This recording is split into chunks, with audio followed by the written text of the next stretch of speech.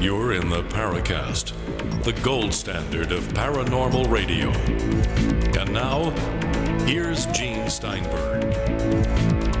A very special episode upcoming this week on the Paracast. We're going to be featuring Erich von Däniken making his first appearance on the show. We'll also be joined by David Halperin, who was years and years ago, I don't want to say centuries, but years and years ago, he's one of the original teen ufologists, a very close friend of mine, and now he's a scholar. David, welcome back to the Paracast. Glad to be here, Gene. Erich von Däniken, I have read and heard of your material for many, many years. We're glad to finally get you on the show. And I think the most important thing we want to start with is when you first got started with Chariots of the Gods, what got you interested in the possibility of ancient astronauts? Oh, God. That's a long story. I tried to make it short. We have the time. I was educated in Switzerland as a Catholic. And of course, as a young boy, I was a deep believer in God. By the way, I still am a deep believer in God. But as a boy, God had to have some quality. For example, God makes no mistake, or God does not need a vehicle in which to move from point A to point B. God is all over, etc. Now, I was educated for 6 years in a Catholic boarding school where we have to make translations of the Bible from Greek to Latin and from Latin to German. And while making these translations, I learned that the God of the Bible, sometimes he makes mistakes, and he definitely uses vehicles in which to move around from point A to point B.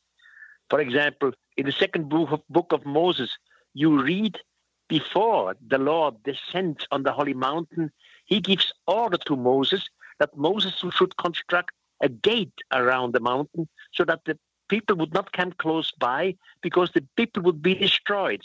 So Moses constructs the gate, and the Lord descends with fire and smoke and trembling noise, and the whole mountain looked like a furnace. So I simply, as a boy, had to translate these things. I mean, a boy, 17 years old. I had to translate these things, and I had doubts in my own religious education. I wanted to know if other communities in antiquity have similar stories, or if only we Christians and Jewish have these traditions. And that was the beginning. The doubts in religion was the beginning of Chariots of the Gods. Okay, so if we're assuming here that the God depicted in the Bible is an imperfect being, what does that make that person or individual? Well, in the Bible, he educates humans. In the Bible, he even takes some humans to some space places. For example, there was the seventh patriarch, the seventh after Adam. His name was Enoch. Enoch was the seventh patriarch before the great flood. Enoch was taken up by the extraterrestrials, or a so-called God, into a mother spaceship. Of course, the Bible does never speak about the mother spaceship. They had no words in technology. They speak about he was taken into the heaven. Finally, Enoch is the first human who disappears on our solar system in a fiery chariot. Enoch left before the great flood, the earth in a fiery chariot. Now, the same Enoch is the author of a book which is not part of the Bible. The book was founded in 170 years ago in an old convent library in Ethiopia. And there in the book of Enoch, he speaks in the first person. He tells what happened to him. There were two beings coming down from space. They spoke already their language, which is not a surprise. They observed the community like ethnologists would do. They took him up into a gigantic building, which he does not call heaven. He's in there. He learns the language of the extraterrestrials. And then they teach him in different sciences. For example, the astronomer says, you human, look out of the window. Do you see this little light out there? You humans call it the moon. But the moon has no light by itself. The moon receives his light from the sun. And then he explains him the moon phases. So why is the moon sometimes full or half full or empty, etc.? All right, you're not repeating that in biblical language. You're translating words and modernizing them. Yes, exactly. That's what I'm doing because we have to do it. You see, the biblical language makes really no sense. It's full of contradictions. Soon as you look at it with our eyes, then it makes a certain sense. That's not only with the biblical traditions, so with several other holy books of other communities. In India, we have old holy books. When you look at them with modern eyes, many stories of them make perfectly sense. So the key here is that the only way to understand it is to take the language of its time and make a good guess? Yes. Yes, that's exactly the same. You see, when someone in antiquity was taken up into heaven, we think heaven, according to tradition, is a place of happiness. Heaven is a place where the angels are. Heaven is a place where the humans after death come to heaven. They are united with God. But then you learn in holy books that at the same heaven there was a war. For example, in our Christian tradition, there was a war in heaven. One day, an archangel with the name of Lucifer came up with his people to the throne of the Almighty God. And he says, we do not serve you anymore. Then the Almighty God asked for the help of the archangel Michael and put Lucifer out of heaven. Now, heaven in tradition should be the place of happiness. In a place of happiness where you are united with God, there is no war. There is no opposition. Everyone is happy. So we need new translations. It was not heaven, it was space. And soon as you know other traditions of other people around the world, some thousands of years ago, you find the same situation. They speak about a war in heaven, in space. David, what's your feeling about this? Well, I think I would prefer to give more respect to the perceptions of the ancients and not immediately translate heaven into space. That, no, go ahead. Yeah. By looking these old traditions with new eyes, you never lose God. Let's imagine that my point of view would be correct. So we were visited by okay. So the next questions would be, where did these aliens come from? What evolution do they have? What was their creation? You could go on and speculate and could say they were visited by another solar system. You can play back this game for millions of years. Finally, you arrive to a starting point where in every respect with religion, you say, and here is God. Here is the beginning. Here is creation. I never lost my God. I am still one of the personalities who prays every day. I'm not worried about you losing God. What I'm worried about is you're losing the ancient human beings and their perceptions. They look up to the sky and they do not see a gradually thinning atmosphere followed by blackness. They look up and see what's the word I'm looking for? In an inexplicable, mysterious realm of blueness where clouds sail and where the sun and the moon drive like chariots across the heaven day after day. Now we would say this is not true, that we've discarded these images. But it seems to me that to understand ancient texts on their own terms, we have to get into the worldview of the people who wrote them. Guys, let's do our break and we'll continue. We have Erich von Däniken and we have David Halperin. More to come. You're in the Paracast.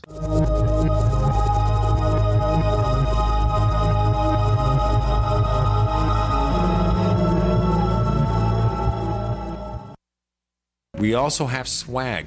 We have all these exclusive Paracast things that you can buy. We've got 60 or so different items, and entails t-shirts, sleeves for notebook computers, iPad cases, mouse pads, the Paracast Jumbo tote bag, all sorts of t-shirts and jackets and stuff like that for men and women. We have a Paracast aluminum water bottle. All this stuff, you go to store.theparacast.com, store.theparacast.com. What makes it special is that the items are the best quality, great T-shirts, fabrics, and they have our official logo on them. That's what makes them special, in multiple sizes and colors. We even have stuff for children, stuff for women, stuff for men. We have all sorts of sizes, like small up to X large. A lot of good stuff. That's the swag from the Paracast. You go to store.theparacast.com, stop by, and take a shopping tour.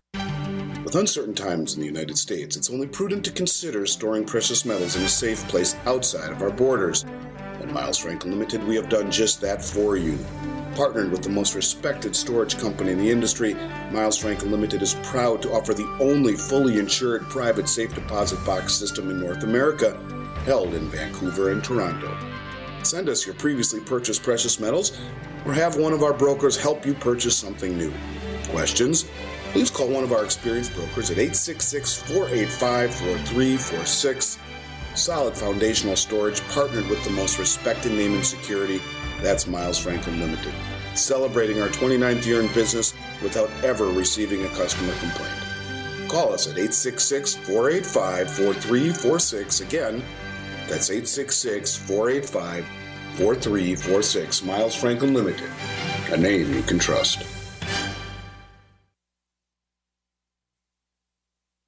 Hi, this is Ted Anderson. I'm here to tell you about GCNtelecare.com, a team of board-certified doctors assisting you 24 hours a day, 7 days a week, 365 days a year. Within 15 minutes of registration, care your family can afford. Revolutionizing the healthcare industry, virtual consulting providing diagnosis of non-emergency medical issues by phone or secure video on computer or smart mobile devices. GCNtelecare.com, virtual care anywhere.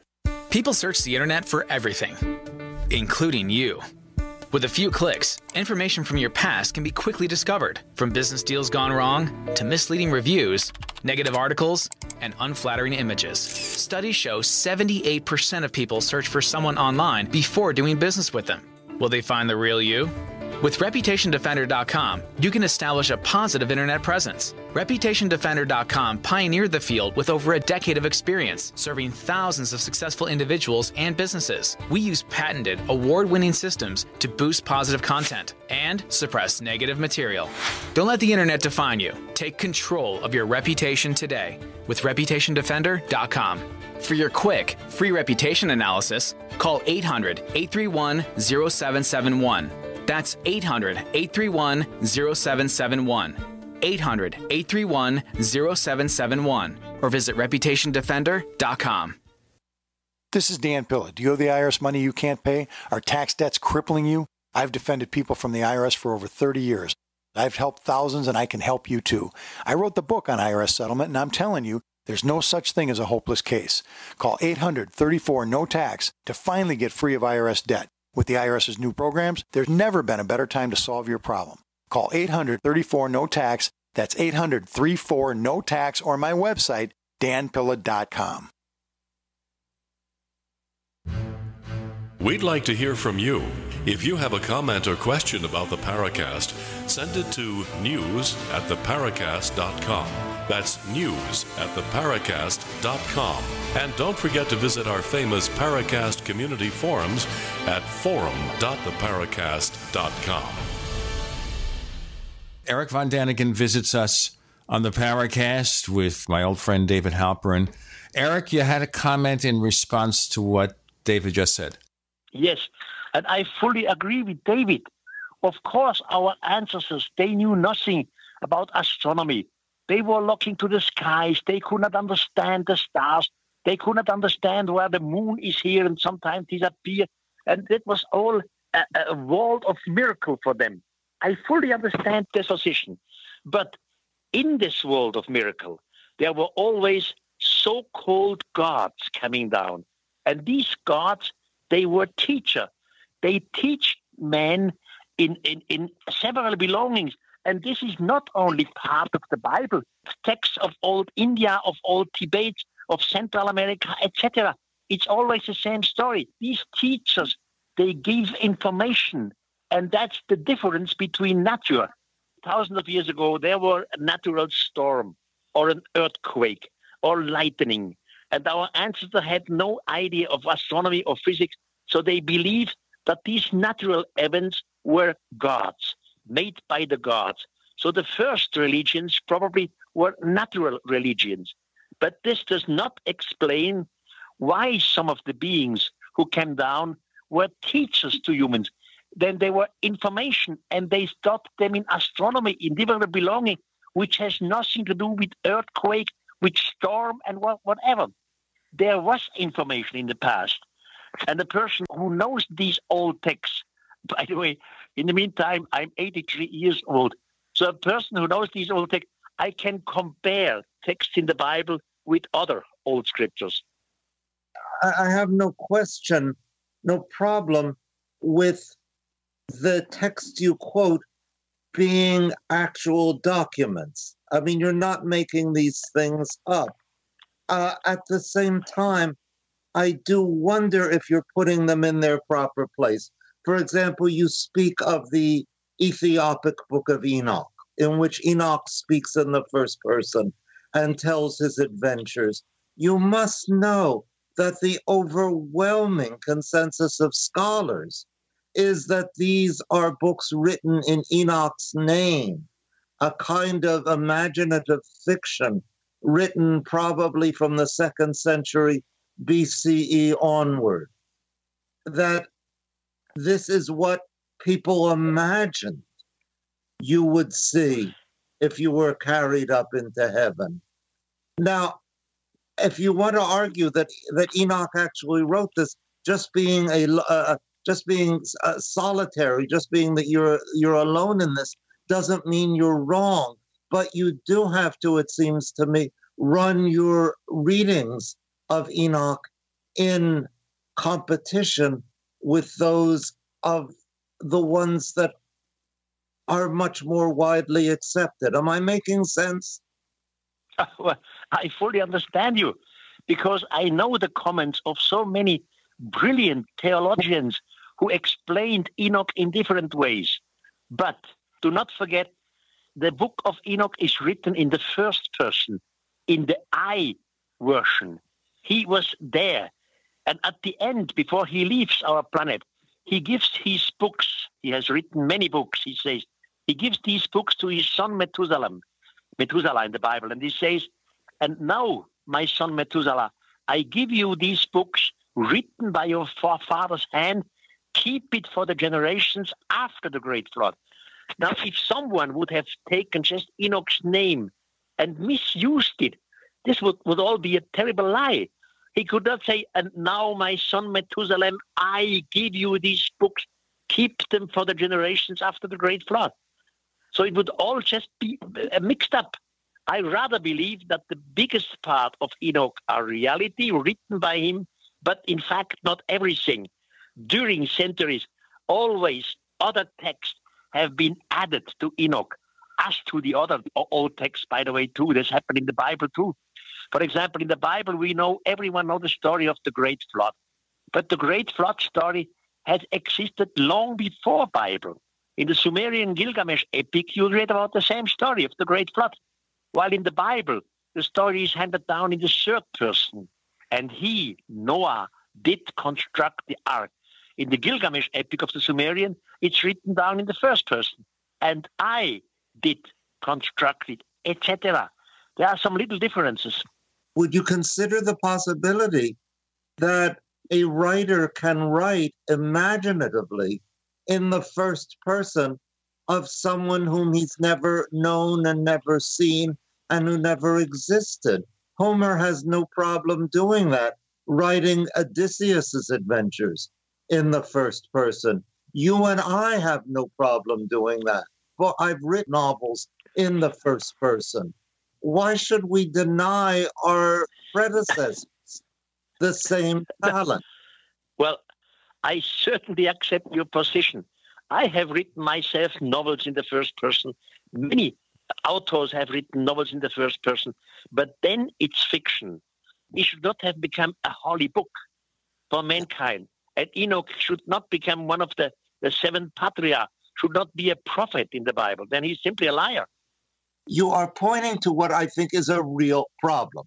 And this is the problem. It's usually called the problem of pseudepigraphy. Most scholars will start out with the assumption that the authors of the Book of Enoch there seemed to be more than one author, that they were anonymous people writing in the name of Enoch. And the question becomes, how could they do this? This, it seems to me, is a psychological question that has not been adequately answered. I can take stabs at it, but I still see it as a difficult problem.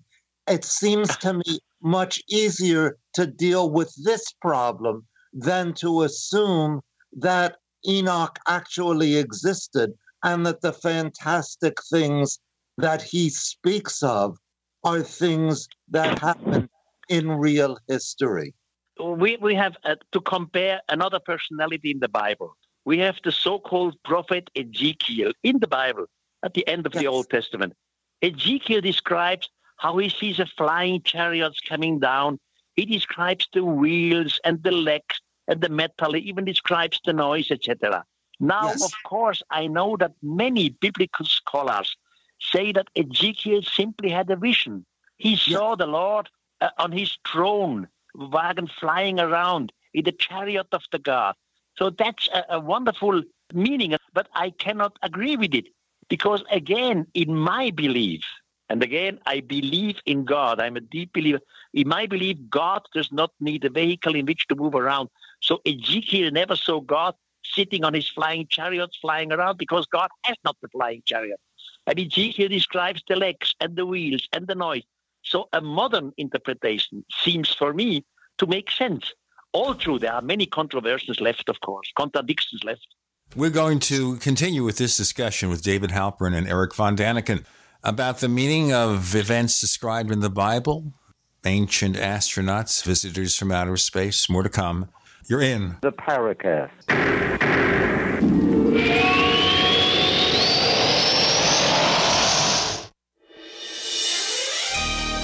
Thank you for listening to GCN.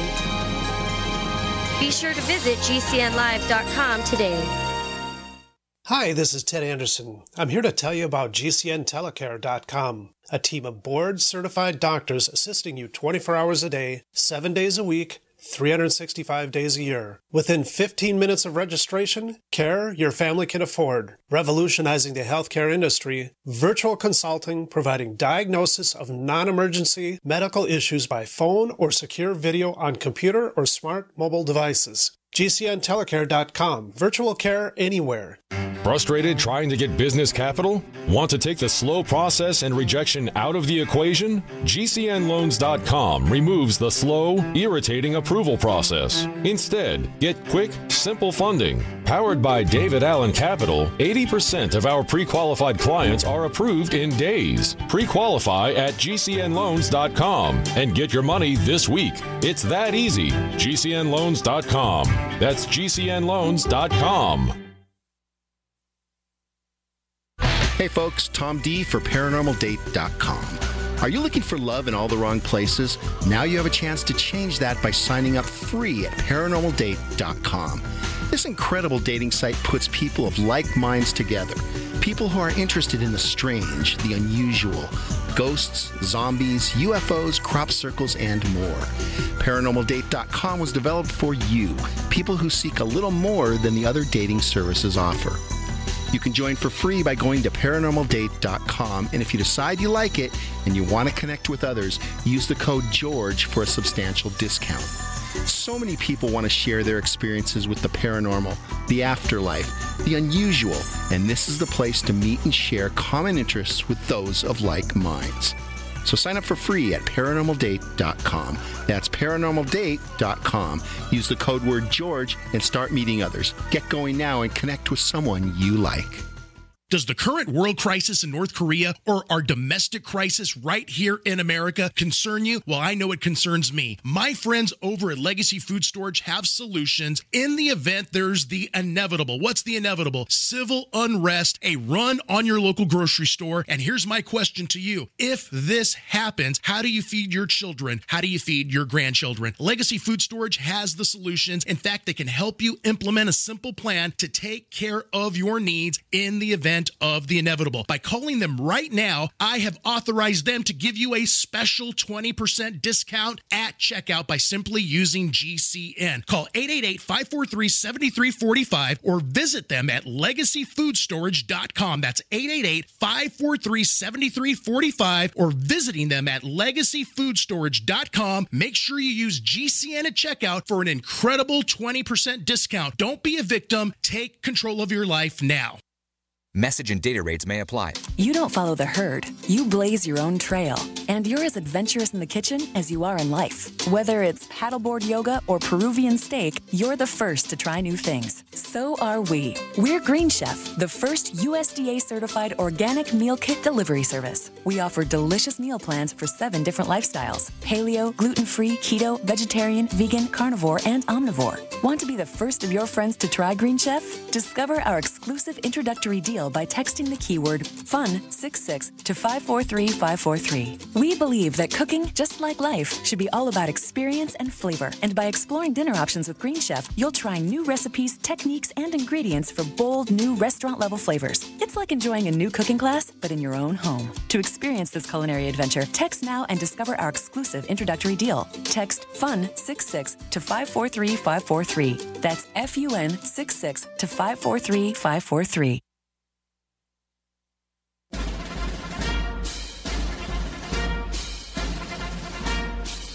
Hi, it's Grant Cameron from presidentialufo.com.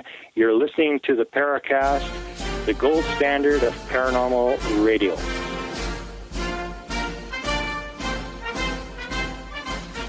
Chris O'Brien is not here today, and the reason is he's preparing to move, probably be present for a while when we do the episode with Stan Gordon, which is coming up on next week's show. So we'll continue with Erich von Däniken. And David, perhaps you want to have a response to that. The thing I'm wondering about here is, at what point do we interpret something in the Bible as a possible work, a fiction, just like you write fiction, I write fiction, and something that is meant to represent actual events? What's the line of demarcation here? I think that's a really, really good question.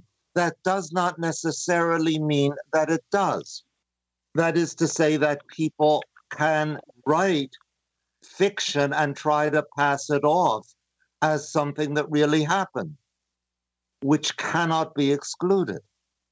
Well, soon as a science fiction writer of the deep past, thousands of years ago, let's call him Enoch or Ezekiel, whatever, when he writes scientific facts which could not have been known at his time, then it's not science fiction. In the case, the so-called angels or the highest up there explains to Enoch not only about the moon and the light where the moon has its light from, he explains him also the calendar.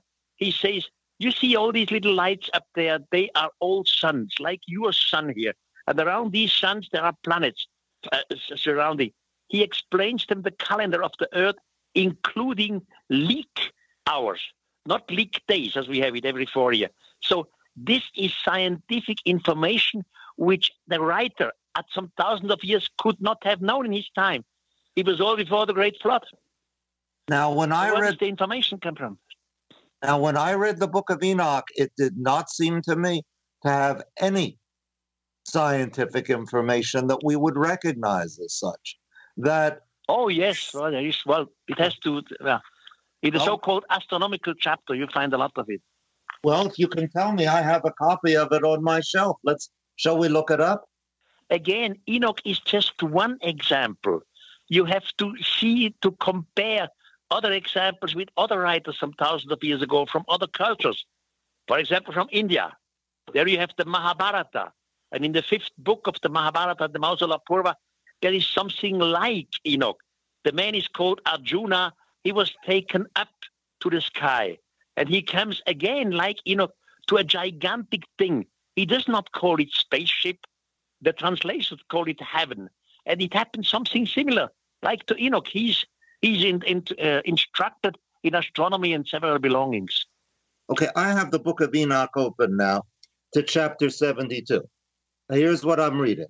The sun is a luminary whose egress is an opening of heaven, which is located in the direction of the east, and whose ingress is another opening of heaven, located in the west.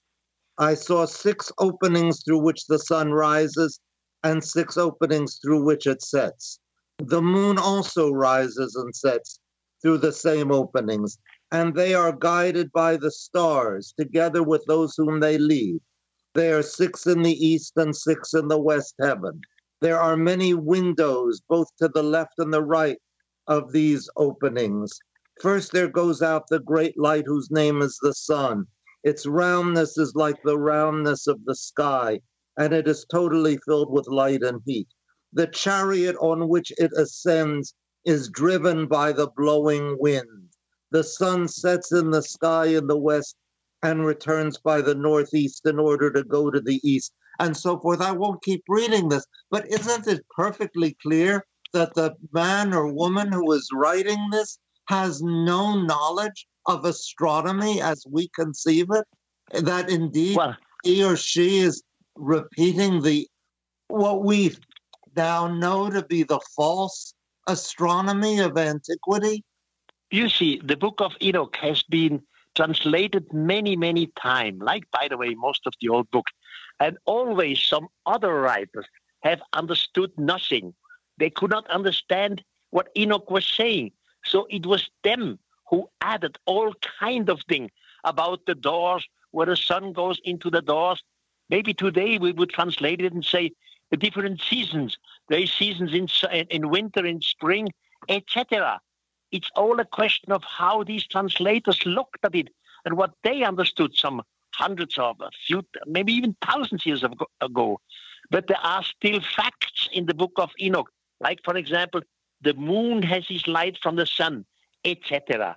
So I still see there is an original source, and this original source written in the first person has been mixed during the last thousands of years. Yeah, I think Aristotle knew that too. I mean, that the ancient Greeks knew that the world was round. They were able to measure it, to measure its diameter. So I don't see in the text that you're referring to any scientific knowledge that cannot be perfectly well explained by its time. And when you start bringing in translators and people later transmitters getting it messed up, I think you are trying to save your system by making arbitrary assumptions. But then you have another problem. If you look, it's just a science fiction story. Who was the writer? Why? What for? Why has it become a holy book? The book of Enoch should be one of the holy books. Why is Enoch a prophet among the Jewish community, etc.? These are very good questions. And there is no reason why they can't be approached without bringing in extraterrestrials. One thing you did which I approve of very strongly in Chariots of the Gods is you bring out how much mystery there is in antiquity. There is a lot we don't know, a lot we don't understand. And our image of what we think we know is our way of drawing connections among the dots, the bits of data, which for antiquity are quite sparse, and connecting those dots. So I'm glad you did that. I'm glad you opened people's eyes to the uncertainties of the past.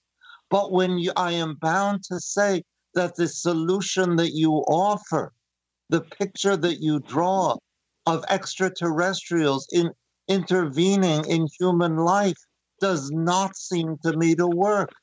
I invite anyone who's listening to this to read the book of Ezekiel straight through from chapter 1 to chapter 48 and see if that really sounds like extraterrestrials talking to human beings. I don't think it will work at all. Let me ask you a question here before we go on. Let me ask you a question here, David, just to get your feelings about this.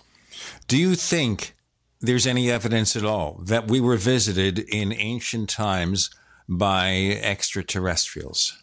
None at all.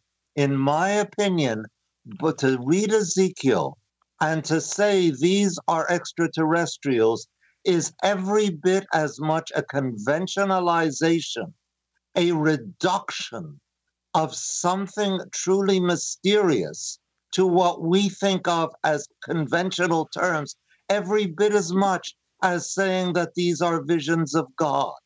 You hear what I'm saying?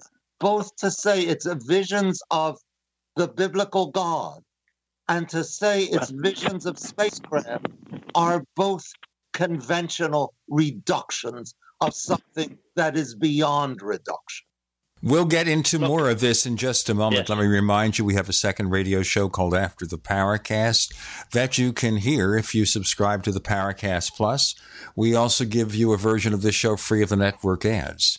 It's a terrific package. To learn more about how you can subscribe, go to plus.theparacast.com. That's plus.theparacast.com. Chris O'Brien's The Process of Moving. We have Erich von Däniken, author of Chariots of the Gods and many other books. We have David Halperin, and we'll continue our discussion. You're in The Paracast.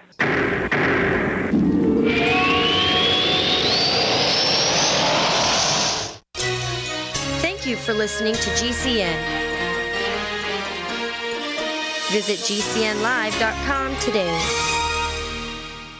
Do you need a website? Well, you can get a great deal on hosting services with Namecheap's legendary coupon code. They're offering substantial hosting discounts on shared hosting, business hosting, VPS hosting, reseller hosting, and even dedicated servers. Namecheap is preferred by millions. It's backed by a money-back guarantee. Use the coupon code LEGENDARY to cash in on the special deal at Namecheap.com, Namecheap.com. First came Attack of the Rockoids, and it was a critically acclaimed success. And now there's The Coming of the Protectors. A former military intelligence man is contacted by a space woman in a dream that turns out to be a nightmare because evil forces on her distant planet are planning to conquer the Earth. This is gripping science fiction of the classic kind.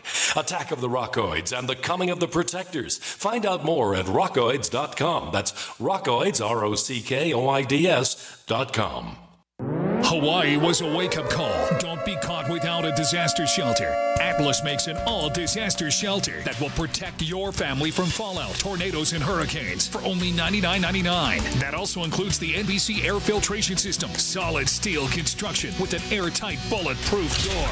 That's right, for $99.99 and up. Call 1-855-4BUNKER or go to iwantthatshelter.com. Atlas Survival Shelters, the world leader in fallout shelters. Hunters, anglers, campers, and survivalists. Get back to nature. Expand your horizons with the highest quality, most versatile, unique slingshots and sling bows on the market at slingbow.com. Slingbow products are compact and models start from just $17.98. They're perfect for your bug-out bag or storing in your vehicle. Give yourself and your loved ones the excitement and tradition of slingbow, a new frontier in archery and truly modern twist on this primitive survival tool. Feel the thrill only at slingbow.com. Fully cooked, ready-to-eat bacon. I'm talking thick, meaty, center-cut presidential bacon. Savory and delicious. I buy some, I use some, I store some. Awesome. No refrigeration needed with a 10-year shelf life. NASA-packed technology. Bacon. Fully cooked, fully hydrated, ready to eat right from the packed bacon. Or warm and served. Life-saving, ready-to-eat bacon. 10-year shelf life bacon. Ships free at fullycookedbacon.com. Fullycookedbacon.com. Are you happy washing your hands with harsh chemicals? Are you happy doing laundry with detergents? Are you happy paying high prices? Find your happiness with Pure Soap. These all-natural, earth-friendly Pure Soaps are the very best you've ever used.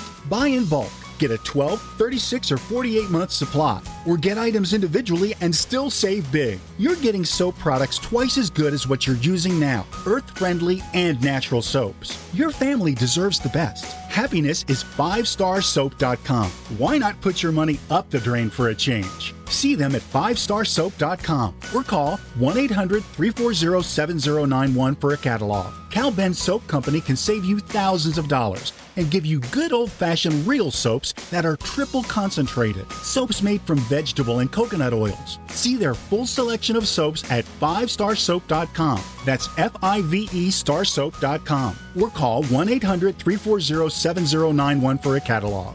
Water is the single most important thing your body needs, so you want to be sure it's the best for you and your family. Since 2005, thousands have depended on Berkey purified water. The Berkey Guy provides the lowest priced filtration systems in every size. For incredibly delicious water now and in an emergency, get to goberkey.com or call 877-886-3653. 877-886-3653. goberkey.com.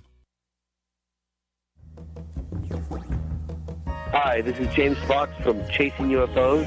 You're listening to the Paracast, the gold standard of paranormal radio. Erich von Däniken making his first appearance on the Paracast. I assume at this point, having heard David Halperin's response, you have some more to say. Go ahead, please. Of course.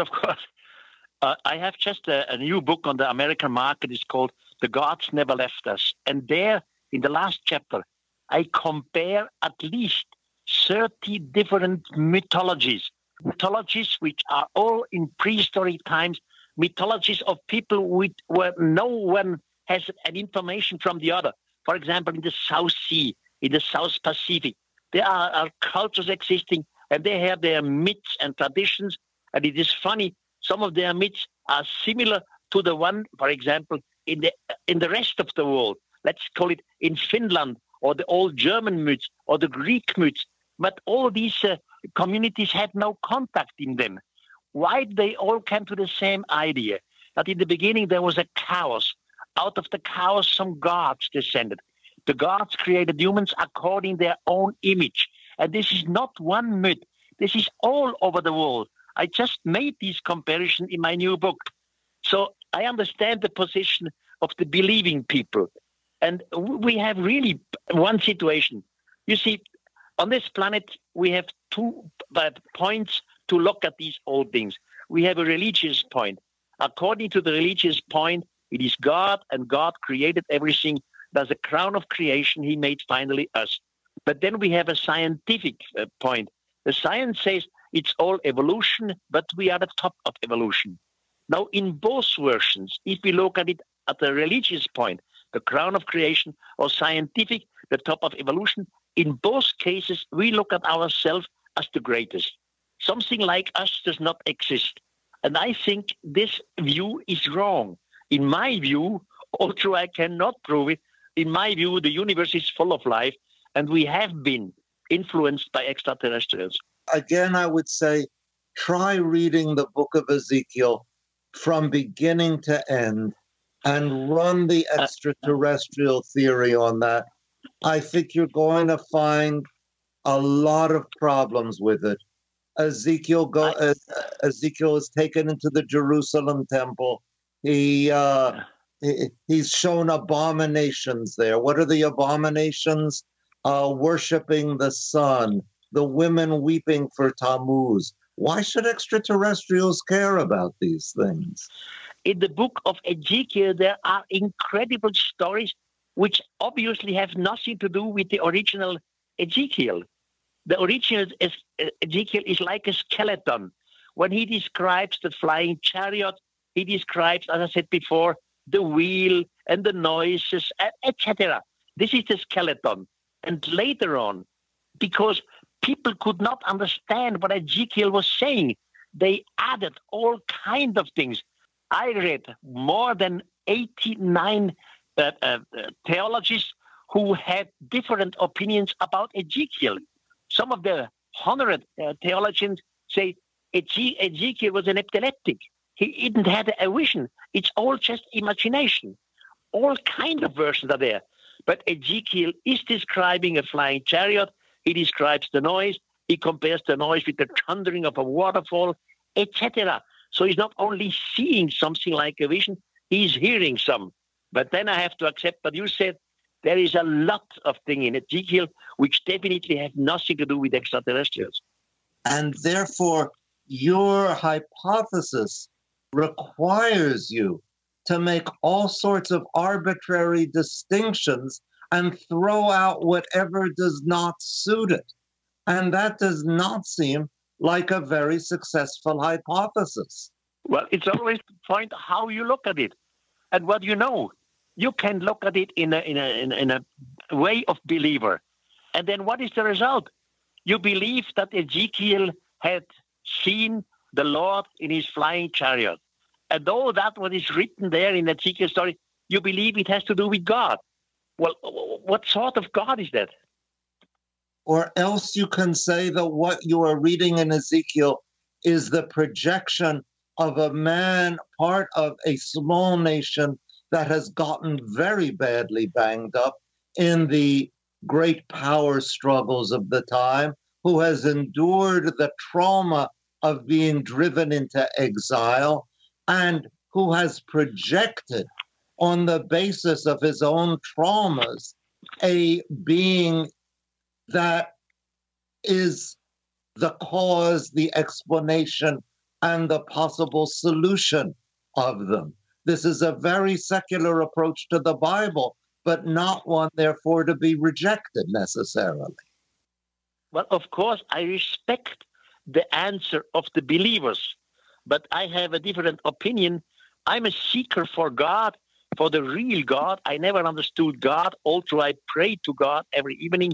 But that, what I find in the old books about God, cannot be God, what I think is God. God would use a vehicle. God would come down on the mountain with smoke and fire and loud noise, etc. I don't believe this sort of God. But if so I'm looking... Sorry? Yes, so I'm looking for other possible answers. And the modern point of view is quite a possible answer, soon as you compare it with other writings around the world. If you look it only at the Bible, like Ezekiel or maybe like Enoch, then it's definitely not enough. Then I have to agree what you suggest here. I think that you very much underrate the value, the capacity of the human imagination.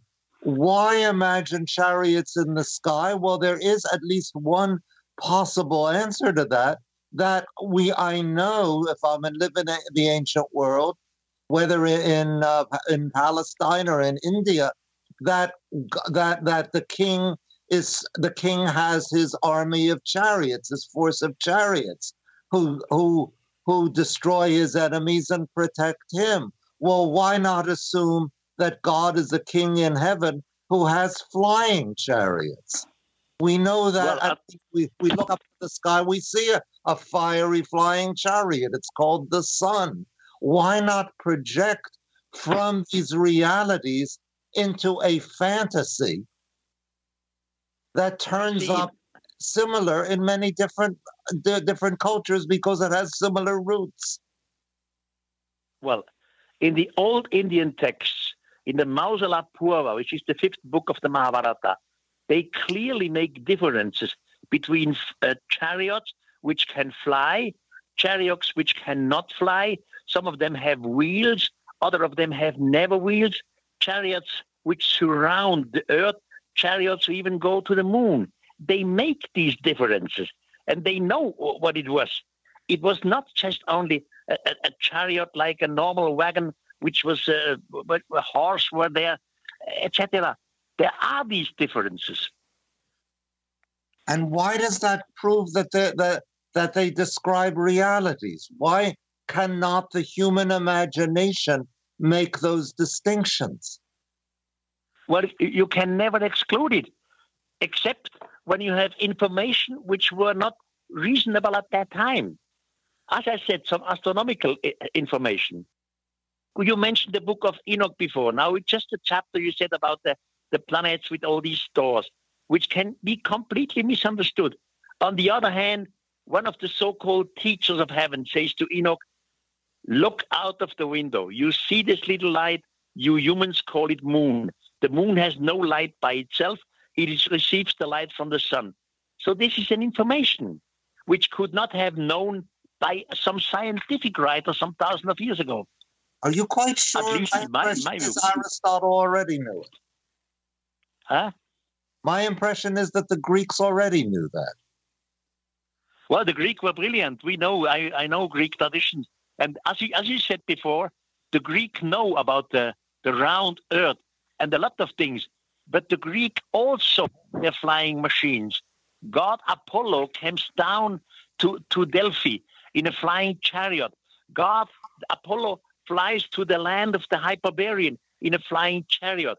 In some of the Greek myths, God comes out of the sea and goes into the sky. So it's all fantastic stories. Or the god Zeus in the Greek mythology, he has constructed some sort of robot. This robot was called Talos. Talos was surrounding every day the island of Malta.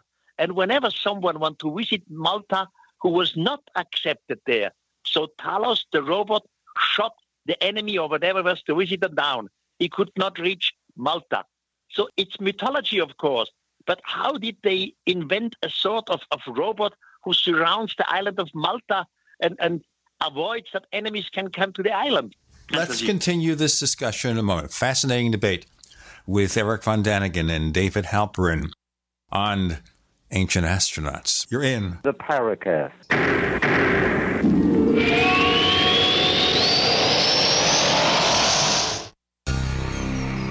Thank you for listening to GCN. Visit GCNlive.com today.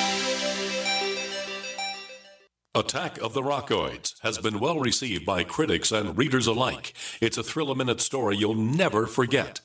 A former U.S. military intelligence officer is haunted by intense dreams about a beautiful woman pleading for his help after a terrible battle in outer space.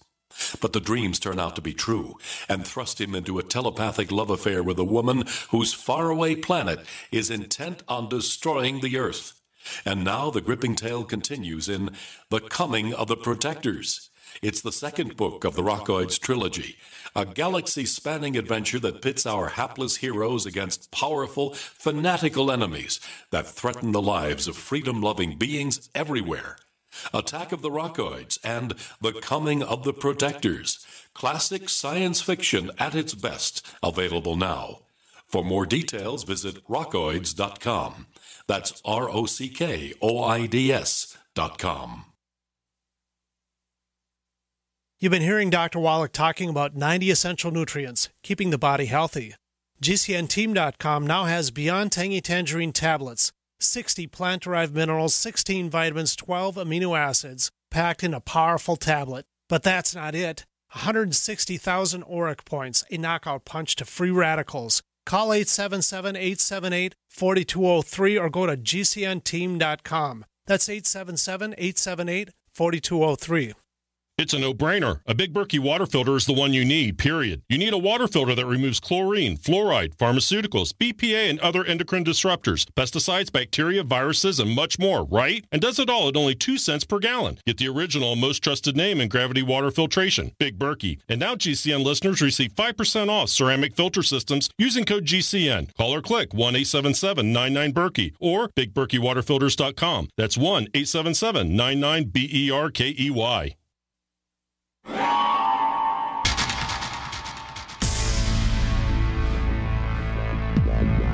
Welcome back to the Paracast, the gold standard of paranormal radio.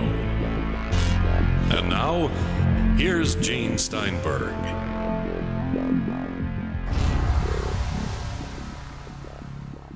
We continue with Erich von Däniken and David Halperin, and this is a fascinating discussion going back and forth into myths and legends, biblical texts, trying to see what really happened. Let's point out something, too, when we mention fiction writing. People who write science fiction, for example, we imagine what things will be like decades, hundreds, thousands of years from now, how society will change, what kind of technology will exist. I would certainly think that any intelligent people, even those who aren't as sophisticated as we are with technology, could imagine in their own way what the future might bring. David? What is the question here? I just want your comment about that. The point, being here that if someone's writing a work of fiction, regardless of what era they live in, they can certainly imagine what the future might be like, or things that aren't invented, what they may be like. Yeah, I think there are limits to how much they can get beyond their own culture and the realities of that culture.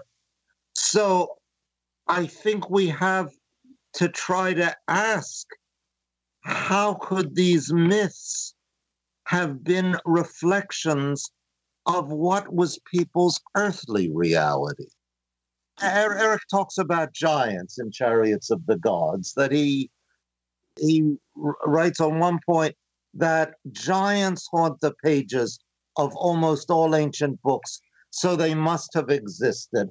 I'm not sure if I would agree they haunt the pages of almost all ancient books, but I certainly think it's a common theme. But suppose I were to say that giants are part of our reality. How so? Because we have memory traces of when we were very small. We were surrounded by giants who came to attend to us, fed us, protected us, changed our diapers. Of course, they were giants only by comparison to our smallness. But if you think about it, any giant is only a giant by comparison to something else. Why would this not be a perfectly satisfactory explanation of why people tend to believe in giants? Well, if we accept this, then we, at the same time, we say that the Bible is telling us nonsense. Because in the Bible, they say that they created giants. So they tell us nonsense in the Bible. Or, for example, again, in the 5th book of the Mahabharata, the Mausala Purva, they say, then on the firmament, and clearly they say firmament, not sky, not heaven, firmament, 3 cities came together. They say it because Arjuna was brought up there. And this text was translated in the year 1988 by Professor Dr. Chandra Roy. And at that time, in 1988, something like spaceships or even mother spaceships did not exist. And he translates, then the 3 cities came together in the firmament. So what science fiction is this? Really fantastic. Yeah, I think in what you said a little bit earlier, we may be moving toward the heart of the dispute, which is myth the same thing as nonsense? I would submit to you it's not. No, in my eyes, myth is not nonsense. Myth contains a lot of imagination and fantasy and stories which could be nonsense. But myth always had more. Something happened. And then later, after centuries or even thousands of years, the humans could not understand what it was. And they added all kind of fantasy to make it explainable for them. Is that the only something way? in the core was true. Is that the only way myth can be said to be other than nonsense? Does it have to be in its core a description, an accurate description of something in reality? Now, the suggestion I've made about giants, if we believe in giants, we are remembering something that was absolutely true from our earliest days, but projecting it into the earliest days of the human race and imagining that the giants are not just giants by comparison with our tiny infantness, but giants compared to a regular human being. Does it make it nonsense to say that we have this memory trace of the real giants of our past? Well, this is certainly an answer which I can understand, but it's not my opinion. It's not only the Bible who speaks about giants were created. It's many, many other traditions who speak about giants. They were war, the humans against some giants. In Greek mythology, they are different fights where giants fight against humans and so on. Now, it could be all imagination, but then all these stories at the same time are lies. And they really have a problem. They were all liars, just science fiction authors. You know, the first people who learned to write in Sumerian cuneiform, for example, only a few people were able to write. And writing was something very high knowledge. Now, I cannot understand why these first writers start to write science fictions, and their priests, high priests or rulers or kings would not tell them, what a rubbish are you writing here? That's not reality. Now, for example, in the Gilgamesh epic, in the beginning, and this is from Sumerian writing, some of the older, they say that the gods created a being, Gilgamesh. He was partly human and partly God. So he was a mixed creature. Now, it was a lie. The first writers in cuneiform start with lies. Yeah, I think you're forcing us. You're forcing me to confront the question of truth versus lying, right? Yeah. And I think that's important. What do when I sit down and write a story, write a document in the name of Enoch, what do I think I am doing? And I don't know. I think this is a very serious psychological problem. Yes, but if you would sit down and write a story in the name of Enoch, in the I form, in the first person, you do as if you would be Enoch. You write as if it would be Enoch. Then you are simply a liar. Well, you know what, here, this is something that happens in fiction now, and I don't know if there's an ancient equivalent, that you have a series of stories and you have a unified name. And that name, you get different writers who are hacks or hired to write under that name. And, for example, we had the pulp novels featuring The Shadow that were written under one name, but several different authors wrote those stories. So couldn't we think here that stories written 2,000 years ago as part of a series of stories, they could have brought in different people to write those stories? What difference would it make? Well, you cannot exclude this. But just imagine some thousands of years ago, you have different people. You have to unite them to write a story. Like today, science fiction novelists write together. But we are speaking of an episode which is thousands of years back. There were only a few writers, and they start to write science fiction stories. I don't believe a word of it.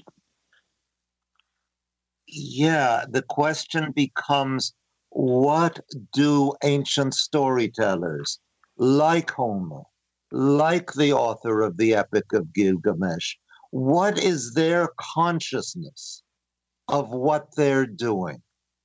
I mean, I would assume you are not going to say that all the things that happen in Homer's Odyssey, like the giant Polyphemus eating Odysseus's companions, I assume you're not going to say that all of that those stories really happened as historical events. So it's no, of course not. Okay, guys, we're going to break here, and we'll continue with our discussion in just a few moments with David and Erich. You're in the Paracast.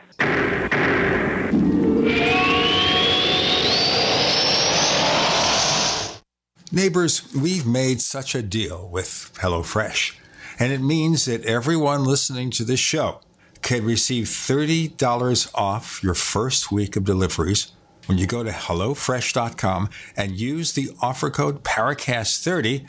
You know, with HelloFresh, you can choose the delivery day that works best for you. They've got a wide variety of chef-curated recipes that change weekly. And can you imagine me cooking Japanese panko chicken? It makes me feel like I'm a chef. It means also that you could actually get your meal cooked in 30 minutes. For busy people, this is perfect. The simple recipes include step-by-step instructions so even I can figure it out. Go to HelloFresh.com, use the offer code Paracast30 to get $30 off your first week of deliveries. HelloFresh.com. Over the last 4 years, 3 of the biggest online precious metals dealers have gone bankrupt and their owners put in prison due to theft and fraud. Having previously purchased precious metals, can you be sure you purchased the right product? Did you receive proper advice? Or were you stung by one of these companies? Miles Franklin has been in business for 29 years without receiving any material customer or regulatory complaints ever.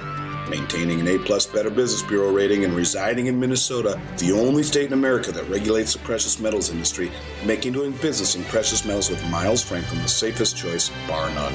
Call us at 866-485-4346 and let us review your portfolio at no commitment whatsoever. Again, that's 866-485-4346. Get the peace of mind you deserve in working with a precious metals company with a reputation like Miles Franklin. Again, that's 866-485-4346. Miles Franklin Precious Metals, the name you can trust.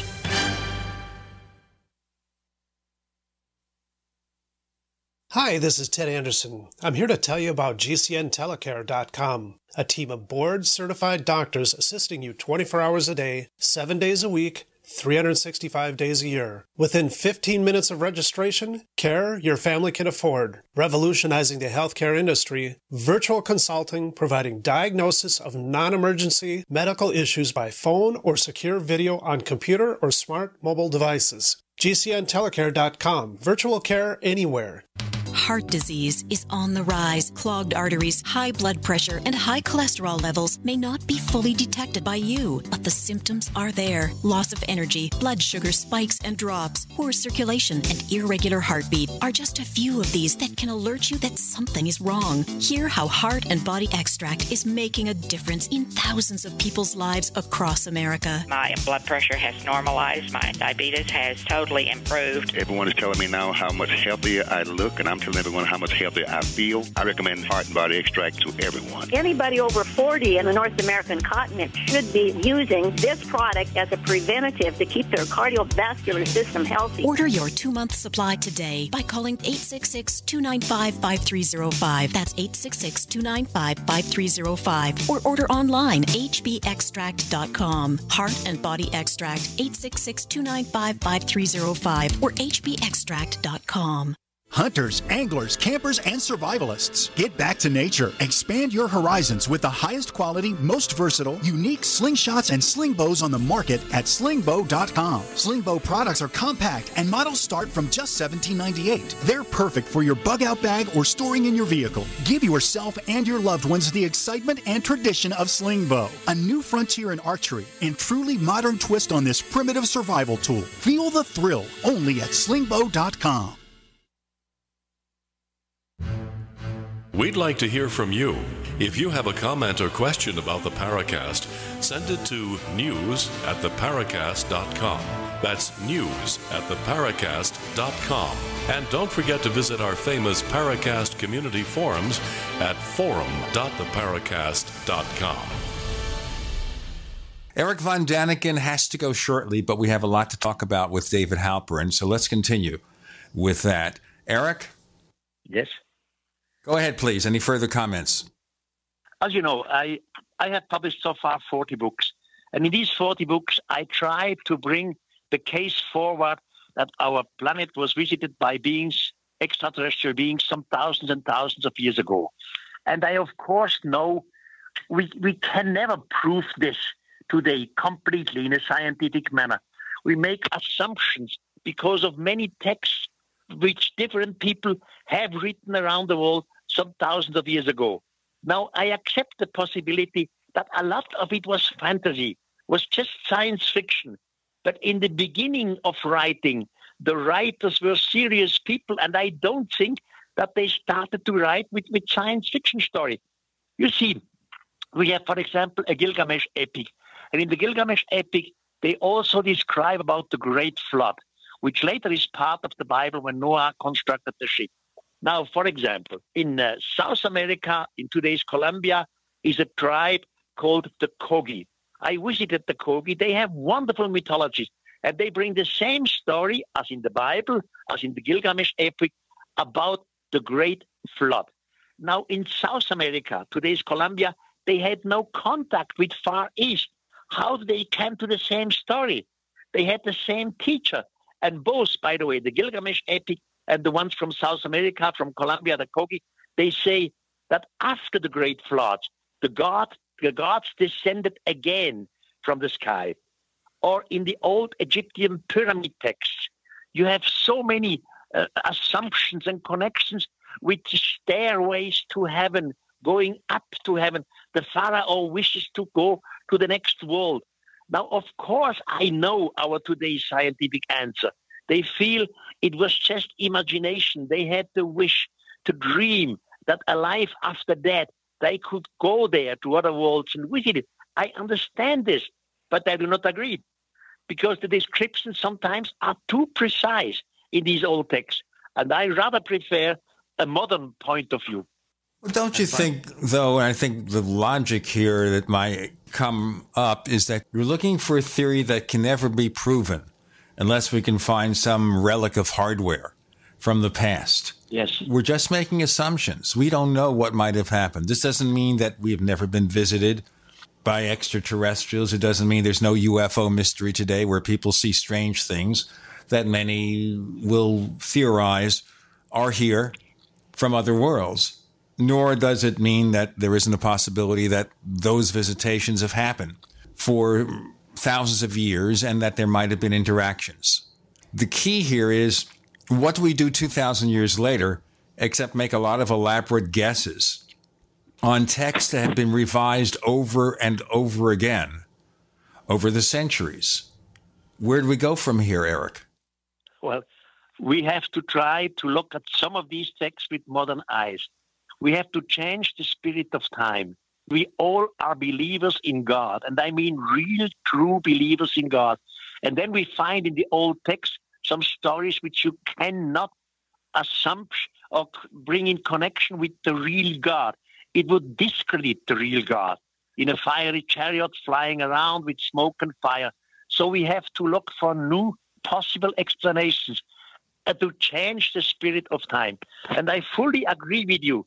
Just because of old traditions, old books, we will never be able to finally prove that extraterrestrials were here some thousands of years ago. We make up assumptions, correct. But one day, we probably will find an extraterrestrial object. Maybe we have already an extraterrestrial object, or even many of them. But because of religion, we cannot go close. Just to mention the Ark of the Covenant. Of the old Bible, the Ark of the Covenant is an object which has come from God and the inside of it. Now, today, we know that the rest of the Ark of the Covenant is in the so-called Church of the Holy Virgin Mary in Aksum. Aksum is a city in Ethiopia. That's a long story. I cannot explain it now, how from Jerusalem it went to Ethiopia. Now, the today's Pope of the Orthodox Church said in an interview 2 years ago to a German newspaper that he saw the Ark of the Covenant and it is not human. So maybe we have an object on Earth or many objects of Earth, but we don't know them except a few people. We only have a few minutes left before Erich leaves us, David, so we'll continue after that. But do you have a quick reaction? I don't think anything beyond what I've already said, Gene. In a way, I feel a bit awkward continuing the conversation after Erich goes because I may make statements that he would want to respond to and will not have the opportunity. I think there are other issues we can talk about without doing that. Fair enough? Yeah, that I would like to say, Erich, that there are some things I agree with in what you've done and some things I disagree with. What I like is the way you have underscored the many things we do not know about antiquity. It becomes too easy to think everything is all neatly packaged and cut and dried. I know as well as anybody that antiquity is full of mysteries. But in all truth, I do not think your extraterrestrial hypothesis is a viable way to approach them. We have to look for other ways. I fully understand your position, but I don't have the same opinion as you have, because I have different knowledge. We both have different knowledge. We have different educations, etc. I know that we have been visited, and I know it from the many old traditions worldwide. And of course, by the way, in the introduction of this discussion, it was said that you are a man who has to... I think we lost Erich. Erich, you there? Okay, now today, so-called reasonable people do not believe in UFOs. All through, there is a lot of evidence for UFOs. So what do? One part of mankind seems to be reasonable. UFO is nonsense. The other part are also reasonable, but they are called the idiots, the stupids, the believers in UFOs. But UFOs do exist. I have a similar opinion concerning the past. I believe, because of my information, that we were visited by beings from outer space. Now, many reasonable persons say this is nonsense, and I fully understand their position, but we don't have the same knowledge at the same time. In our next segment with David Halperin, we'll discuss more about his opinions and focus more on what he thinks about the UFO mystery, about UFO reality, and what he thinks may be the cause of the phenomenon. I think that's a good place to stop right now. Erich von Däniken, do you have a website if people want to check out what you do ongoing? Yes, well, just go on Erich von Däniken. Then you find my homepage and whatever. Thank you, Erich von Däniken. Hopefully we can have you back in the future for a longer time. Thank you. Bye-bye. Ciao. David Halperin will continue. You're in the Paracast.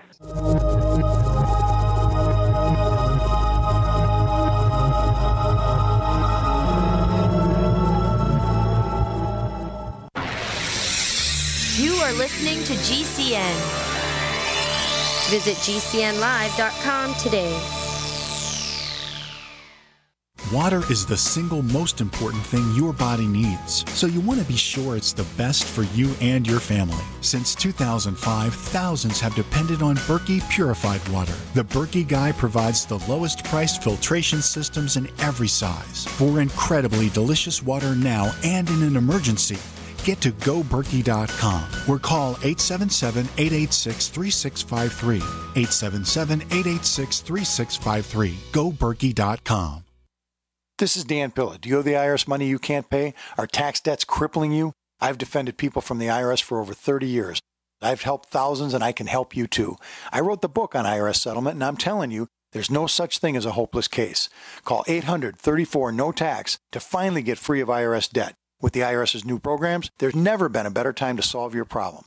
Call 800-34-NO-TAX. That's 800-34-NO-TAX, or my website, danpilla.com. Warning, if you're drowning in debt you can't afford, do not let the credit card companies trick you into thinking that you have to pay it all back, because you don't. What the credit card companies don't want you to know is that there's actually a way to get debt-free without paying off your entire debt or going bankrupt. If you have $5,000 or more in credit card debt, you now have the right to let us settle that debt for a fraction of what you owe. For free information, call Credit Associates now. 1-800-959-5759. We'll even show you how much money you could save. If you can't afford to pay off all your debt, do not let the credit card companies trick you into thinking that you have to. Call Credit Associates now for free information on how to get debt-free faster than you ever thought possible without debt consolidation or bankruptcy. We depend on your success and offer a guarantee, so there's no risk. For free information, call now. 1-800-959-5759. That's 1-800-959-5759. 1-800-959-5759. Are you still looking for that one iodine that you can really trust? A medical doctor endorsed product that is backed by honest research and true integrative science? Then search no further. Go to NutriMedical.com for Dr. Bill Deagle's Nutriodine, proven time and time again to be the very best iodine available for you. Nutriodine is the only Tesla-activated monatomic plasma iodine in the world. It optimizes mitochondrial function and generation of new mitochondria from totally neutralized neutralizing the venom from a desert recluse spider bite in Southern California to eliminating malaria parasites reported by medical missionaries in central India, Dr. Bill's Nutriodine is simply the most powerful healing formula there is. Nutriodine clears the body of all known pathogens, restores it to an alkaline state, and even promotes stem cell regeneration. Order Dr. Bill's Nutriodine today at 888-212-8871 or visit us online at NutriMedical.com. People search the internet for everything, including you. With a few clicks, information from your past can be quickly discovered, from business deals gone wrong to misleading reviews, negative articles, and unflattering images. Studies show 78% of people search for someone online before doing business with them. Will they find the real you? With ReputationDefender.com, you can establish a positive internet presence. ReputationDefender.com pioneered the field with over a decade of experience, serving thousands of successful individuals and businesses. We use patented, award-winning systems to boost positive content and suppress negative material. Don't let the internet define you. Take control of your reputation today with ReputationDefender.com. For your quick, free reputation analysis, call 800-831-0771. That's 800-831-0771. 800-831-0771. Or visit ReputationDefender.com. Hi, this is Don Ecker, and you are tuned into the Paracast. Let me tell you what, you're going to hear stuff here that you probably won't hear anywhere else. Hear that, George Snorri? So David Halperin continues, and for the first half of the Paracast, we had Erich von Däniken, and they restricted us to half the show because they have him under a very tight leash to the number of things he could do, but we hope to have him back for more time in the future. This has turned out to be a real fascinating debate with David Halperin. I think it would be nice for our listeners now to know more about you and how you became so knowledgeable about biblical history. Could you kind of give us a bit of your background, David? Yeah, I began reading the Bible when I was 12 and became fascinated with it and kept on reading it and kept on studying it. At about the same time, I became fascinated by UFOs and was, like Eugene and like many of us in those days, a teen ufologist.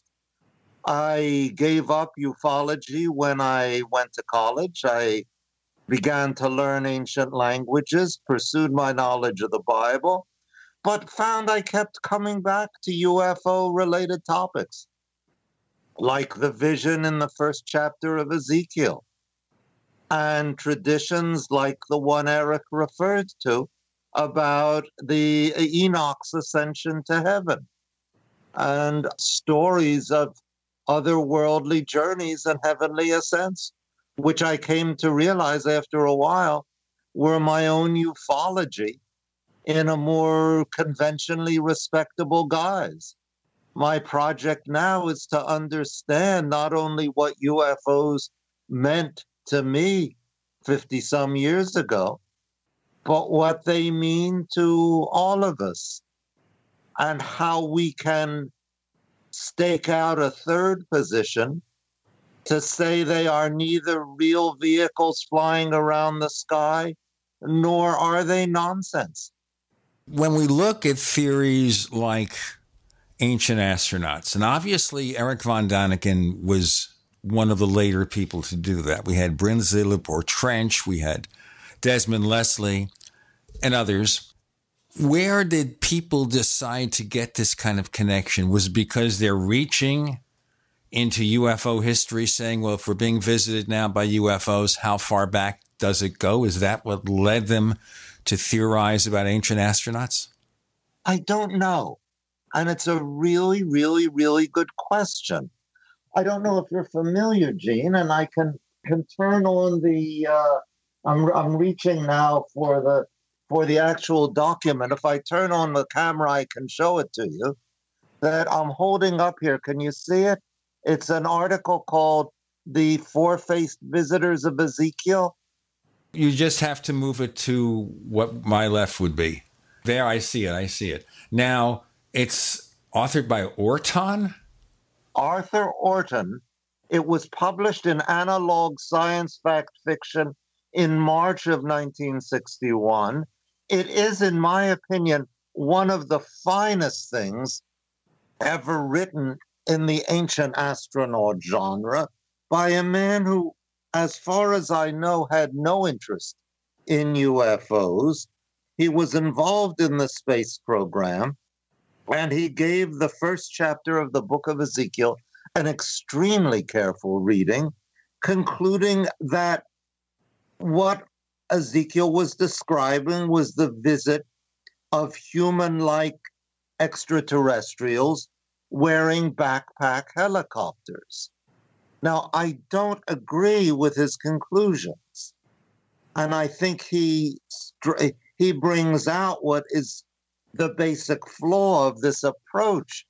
But I must say I have the most immense respect for the care and respect with which he treated the book of Ezekiel. And he's somebody from completely outside the UFO tradition. So the question you pose as to the, let's call it the genealogy of the whole idea of ancient astronauts, I think is a really good one. Well, it's certainly a viable thing to theorize about, but I think the same problem I see here, and certainly what Erich von Däniken says, and we're not asking him or expecting him to respond since he's not here, and that is, in general, looking at this in general, we have these ancient documents, and we could reach and make them, in many ways, express anything we want, really. There's a wide range of interpretations, and I suspect, in large part, and we're not criticizing any particular religion here, a lot of these texts have been manipulated over the centuries for political reasons, as much as anything else. Yeah, manipulated in the sense of being used for political reasons. Sure.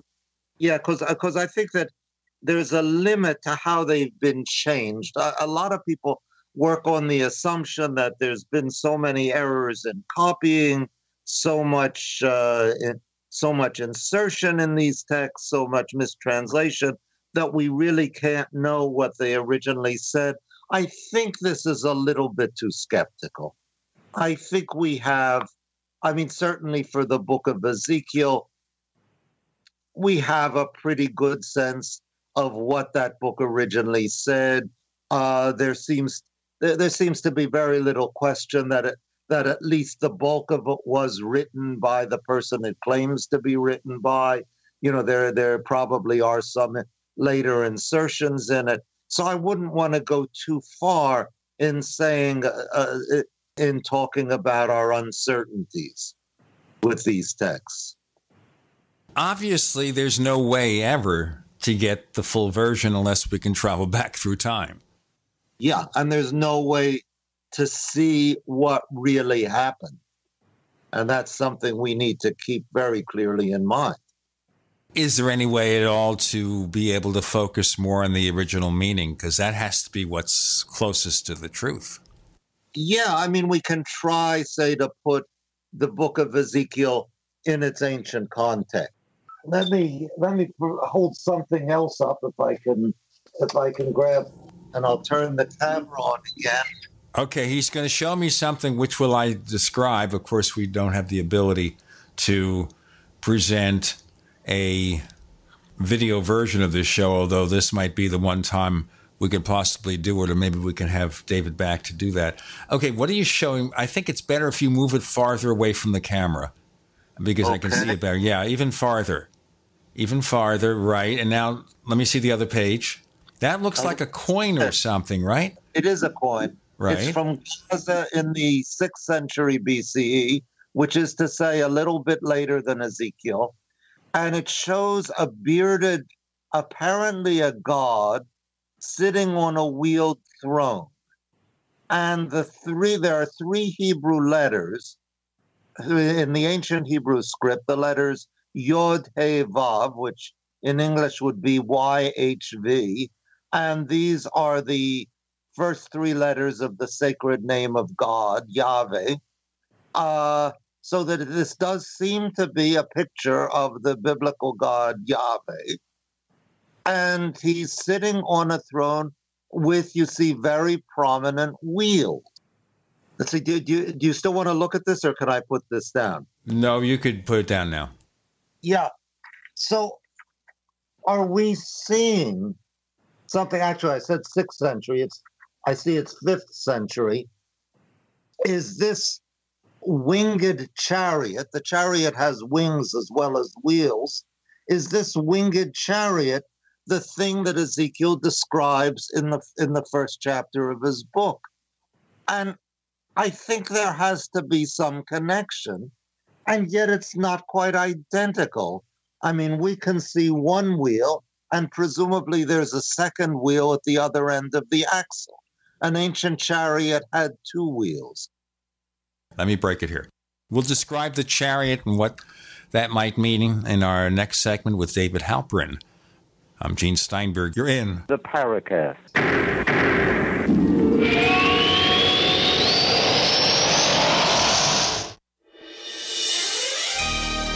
Thank you for listening to GCN. Be sure to visit GCNlive.com today.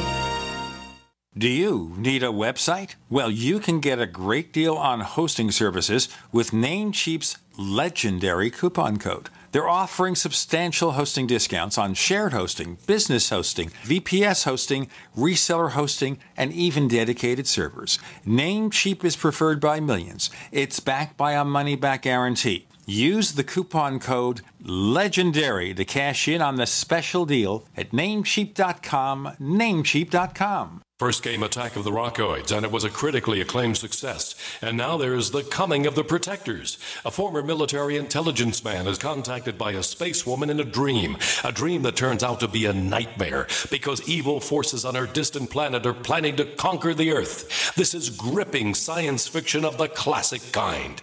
Attack of the Rockoids and The Coming of the Protectors. Find out more at rockoids.com. That's Rockoids, ROCKOIDS.com. Hear that? That's the sound of a house being trashed while a gang of thieves ransack the place. And what they don't steal will be destroyed. This year, resolve not to be the next victim of a break-in. Go to faketv.com and discover a device that creates the illusion someone inside is watching TV, even when you're miles away. Security is a mindset, and Fake TV should be part of your security solution. Be vigilant, but not fearful. faketv.com.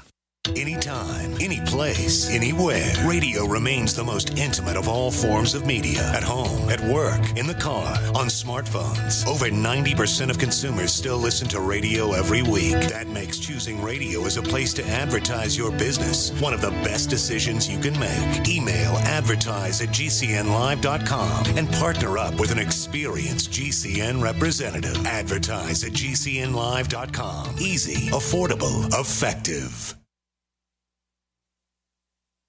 Fully cooked, ready-to-eat bacon. I'm talking thick, meaty, center-cut presidential bacon. Savory and delicious. I buy some, I use some, I store some. Awesome. No refrigeration needed with a 10-year shelf life. NASA-packed technology. Bacon. Fully cooked, fully hydrated, ready to eat right from the packed bacon or warm and served. Life-saving, ready-to-eat bacon. 10-year shelf life bacon. Ships free at fullycookedbacon.com. Fullycookedbacon.com. We all know that Berkey Water Purification Systems are the most trusted name in water filtration. As an authorized Berkey dealer for over 6 years and serving thousands of satisfied customers, the Berkey Guy offers amazing specials for Berkey Water Filtration Systems. The Berkey Light Systems include a set of self-sterilizing and recleanable black purification elements that purify water by removing chlorine, pathogenic bacteria, cysts, and parasites to non-detectable levels and remove harmful chemicals such as herbicides and pesticides. Order the Berkey Light Systems system today, complete with 2 black Berkey elements for only $231, and the Berkey Guy will ship your order free of charge. With the purchase of a Berkey Light, the Berkey Guy is also offering a set of fluoride and arsenic filters for only $39.99. That's over 30% off the retail price. Call the Berkey Guy at 1-877-886-3653. That's 1-877-886-3653. Or order online at GoBerkey.com. That's GoBerkey.com today. The answer to being in control of your own healthcare is freedom from insurance. Become part of a group of self-pay patients that come together to share in each other's medical expenses. Individual share amounts begin at $107 a month and $347 for families. Choose from 3 health-sharing programs. Holistic treatments may be eligible for sharing. See guidelines. Discount programs available for dental, vision, and pharmacy. Go to libertyoncall.org. That's libertyoncall.org.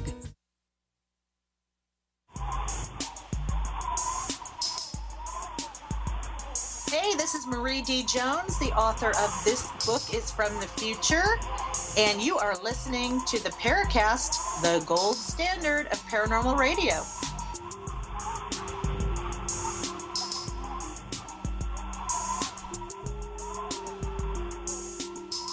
We continue with David Halperin. Earlier on, we had Erich von Däniken for the first half of the show, and there are hopes we'll have him back on in the future because this was a fascinating debate among 2 people who've been doing these studies for many years. All right, looking at these chariots, we assume then that it's a description of a physical chariot, not something that came from outer space.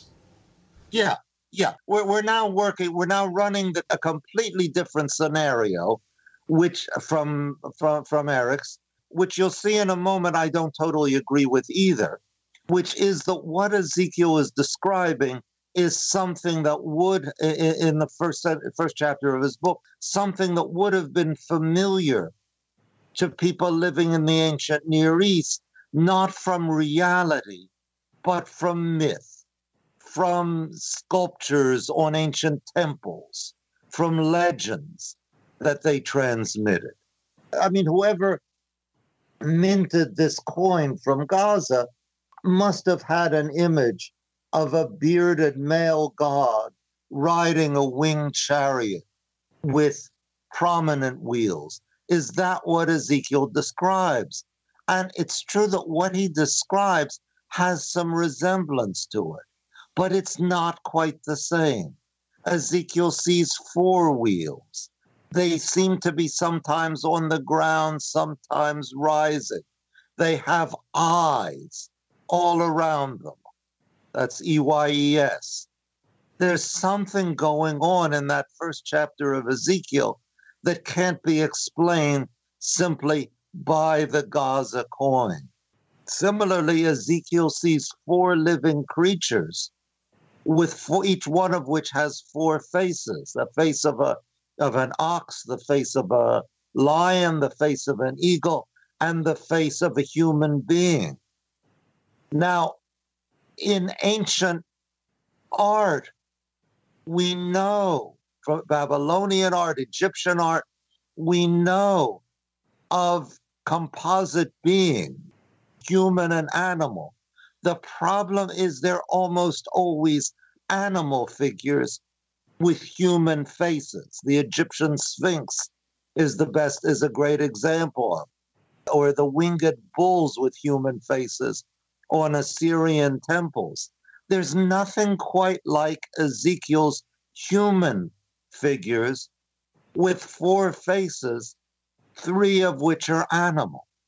So I don't know where Ezekiel is getting that from.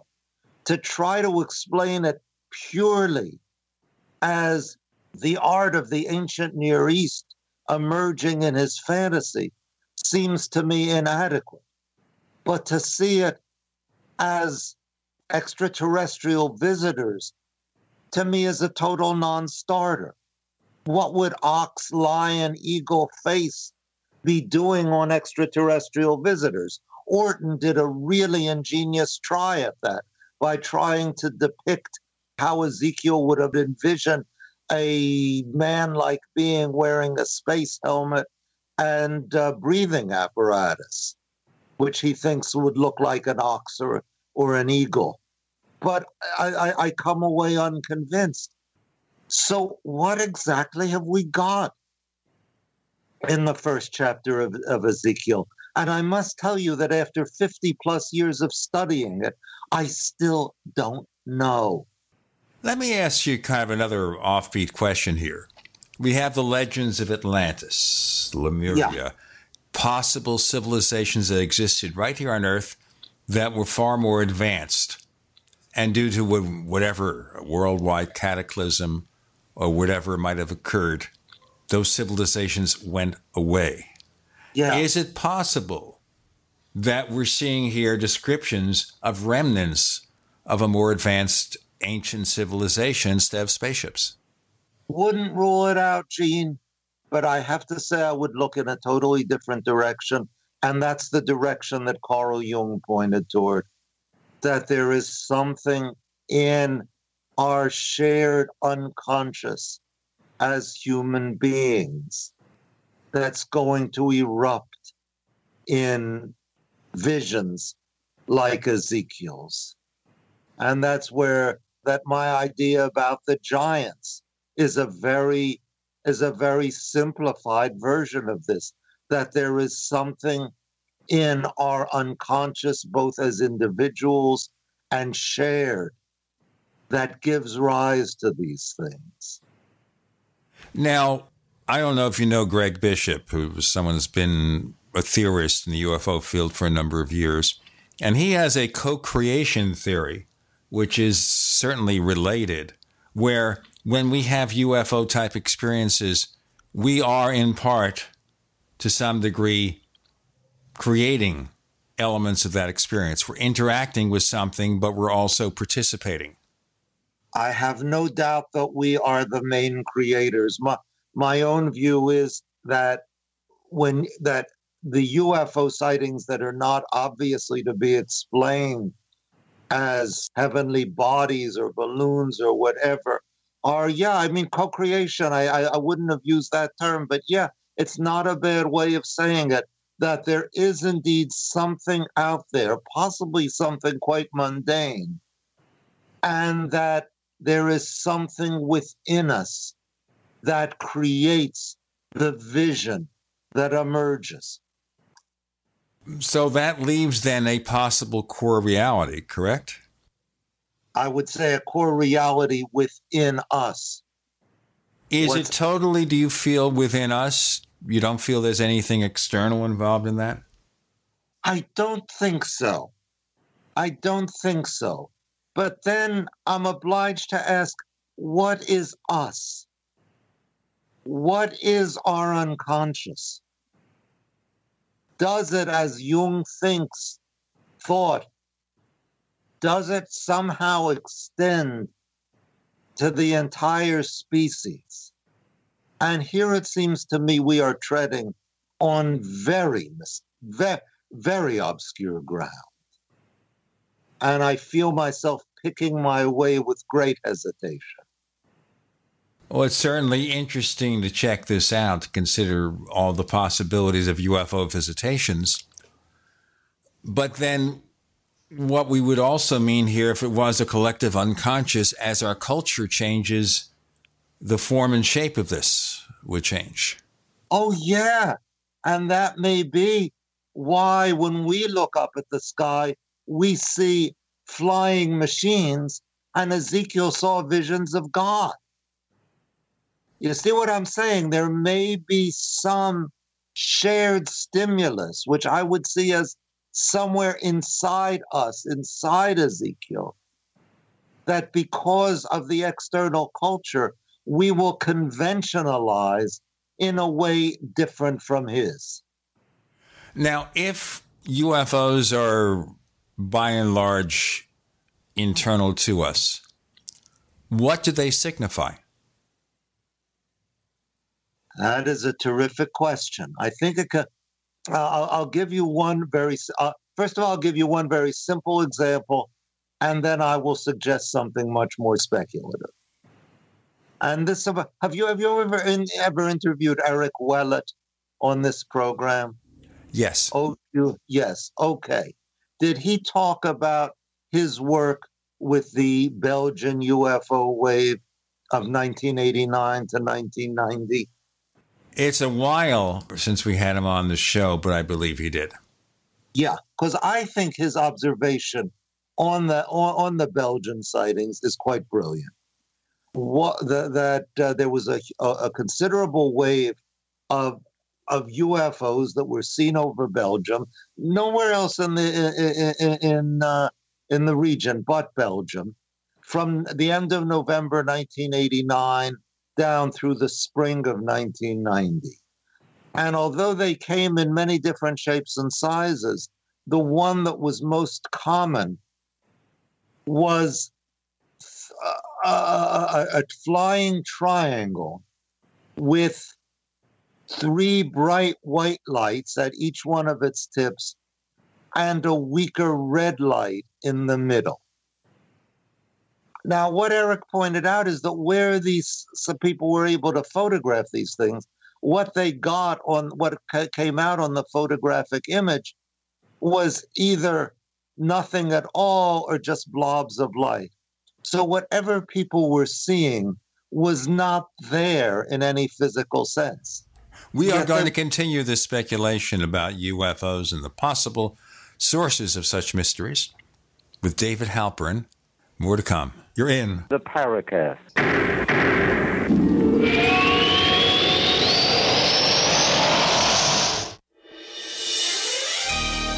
Thank you for listening to GCN. Be sure to visit GCNlive.com today. We also have swag. You know, we have all these exclusive Paracast things that you can buy. We've got 60 or so different items, and entails T-shirts, sleeves for notebook computers, iPad cases, mouse pads, the Paracast Jumbo tote bag, all sorts of T-shirts and jackets and stuff like that for men and women. We have a Paracast aluminum water bottle. All this stuff, you go to store.theparacast.com, store.theparacast.com. What makes it special is that the items are the best quality, great T-shirts, fabrics, and they have our official logo on them. That's what makes them special, in multiple sizes and colors. We even have stuff for children, stuff for women, stuff for men. We have all sorts of sizes, like small up to X large. A lot of good stuff. That's the swag from the Paracast. You go to store.theparacast.com, stop by, and take a shopping tour. Hawaii was a wake-up call. Don't be caught without a disaster shelter. Atlas makes an all-disaster shelter that will protect your family from fallout, tornadoes, and hurricanes for only $99.99. That also includes the NBC air filtration system, solid steel construction with an airtight, bulletproof door. That's right, for $99.99 and up. Call 1-855-4BUNKER or go to iwantthatshelter.com. Atlas Survival Shelters, the world leader in fallout shelters. Are you one of the 70% of Americans that want to own your own business? Afraid to leave the security of your current job to pursue your dreams? I'm Pharmacist Keith. Dr. Wallach, the Dead Doctors Don't Lie guy, and myself want to show you a low-cost way to create your own business, working around your current job schedule, creating extra income for you and your family by joining his crusade, spreading his message of better health. To learn more, visit radio.recordedvideo.com, radio.recordedvideo.com. That's radio.recordedvideo.com.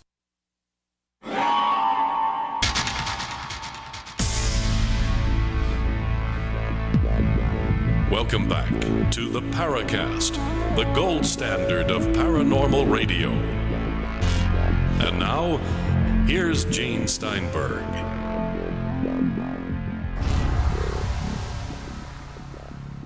Quick reminder that we have a second radio show called After the Paracast, and you can only get a copy if you subscribe to the Paracast Plus. For more information, go to plus.theparacast.com, plus.theparacast.com, where you'll learn how to subscribe.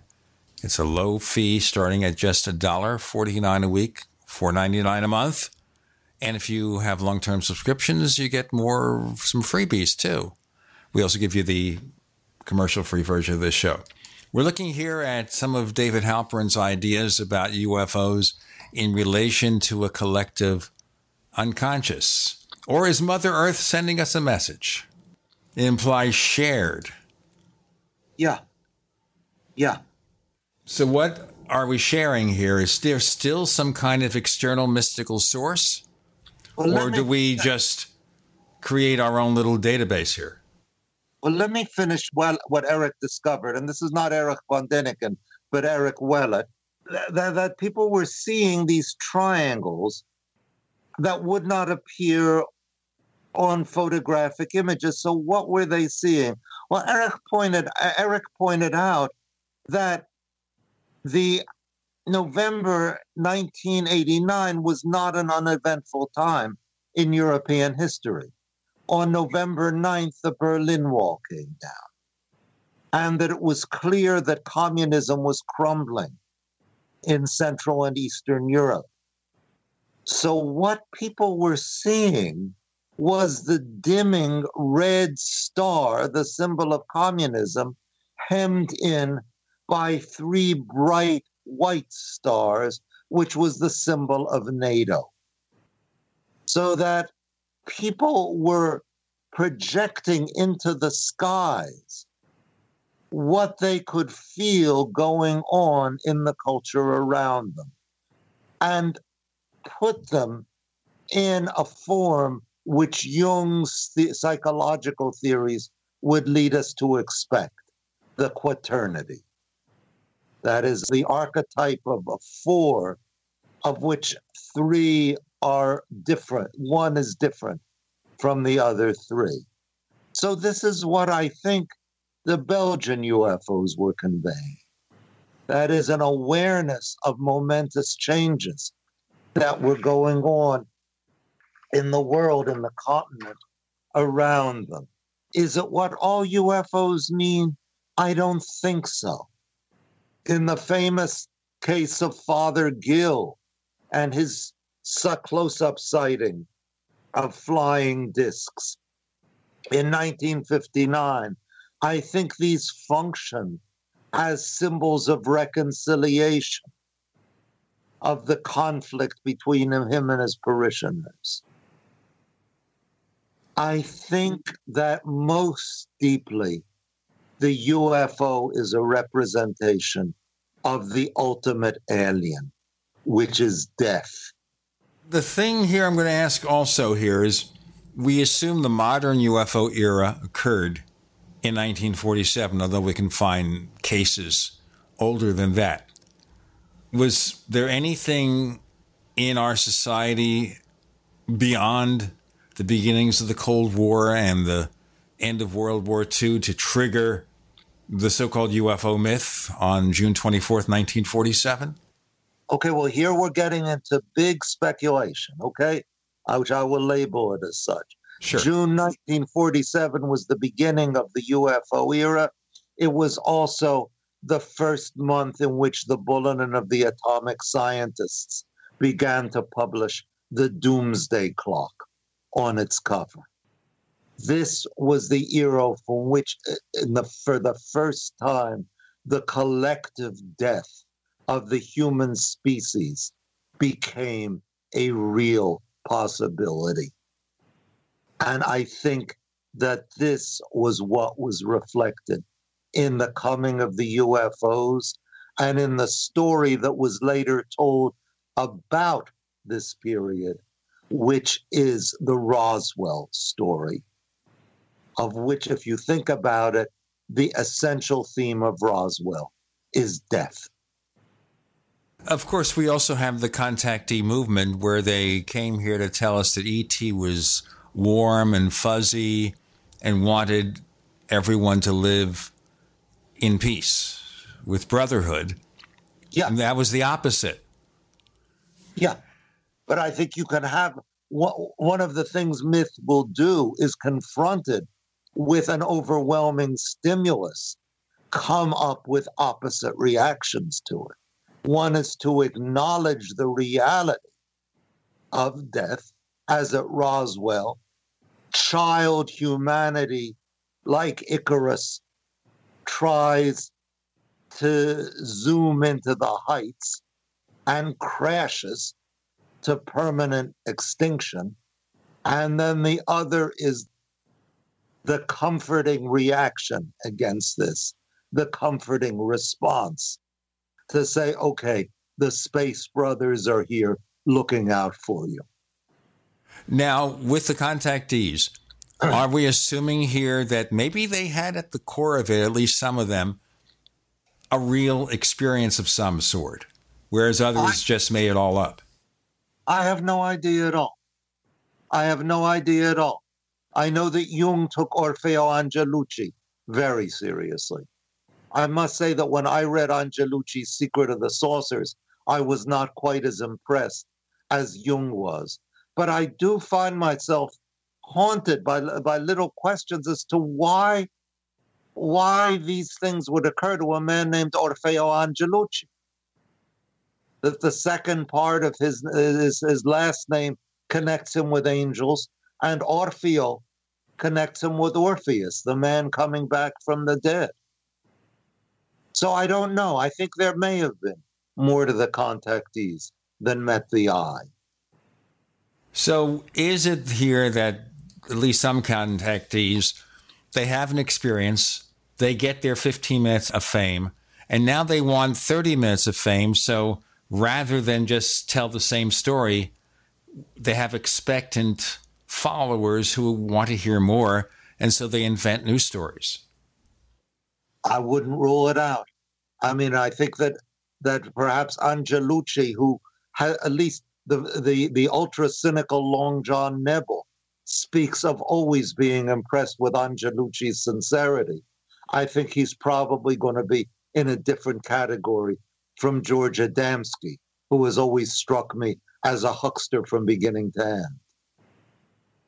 Do you think any other contactees might have had a genuine experience? Let me just give you one story that you've probably heard before. And it goes back to a meeting that Jim Mosley and I had back in the mid-'60s with Howard Menger. And Menger was often referred to as the Jersey Adamski because he met similar types of people, except instead of photographs, he'd give you paintings. He was a sign painter. And then we met him for lunch across the street from Jim's office at 303 Fifth Avenue. I've told the story in the Paracast before, so you can skip past it if you don't want to hear it. Where Menger says there that he thinks he was part of some kind of government experiment to test reactions to different events. It was staged for his benefit. And that's not an unknown theory. What do you think? I have no idea. I have no idea. The only thing that I could say is that would suggest that there was some genuine experience he had. Would that seem so to you? Well, in this case here, we're talking about something that, as far as he was concerned, was genuine, but was staged for him by the government. Where was the government involved, for example, in early UFO research? And I'll bring Roswell up as an example. There's obviously the book from Nick Redfern called Body Snatchers in the Desert, speaking of a failed experiment, human experiment, that generated the Roswell myth. We've got more to come about now possible sourcing of the flying saucer mystery and more with David Halperin. I'm Gene Steinberg. You're in the Paracast.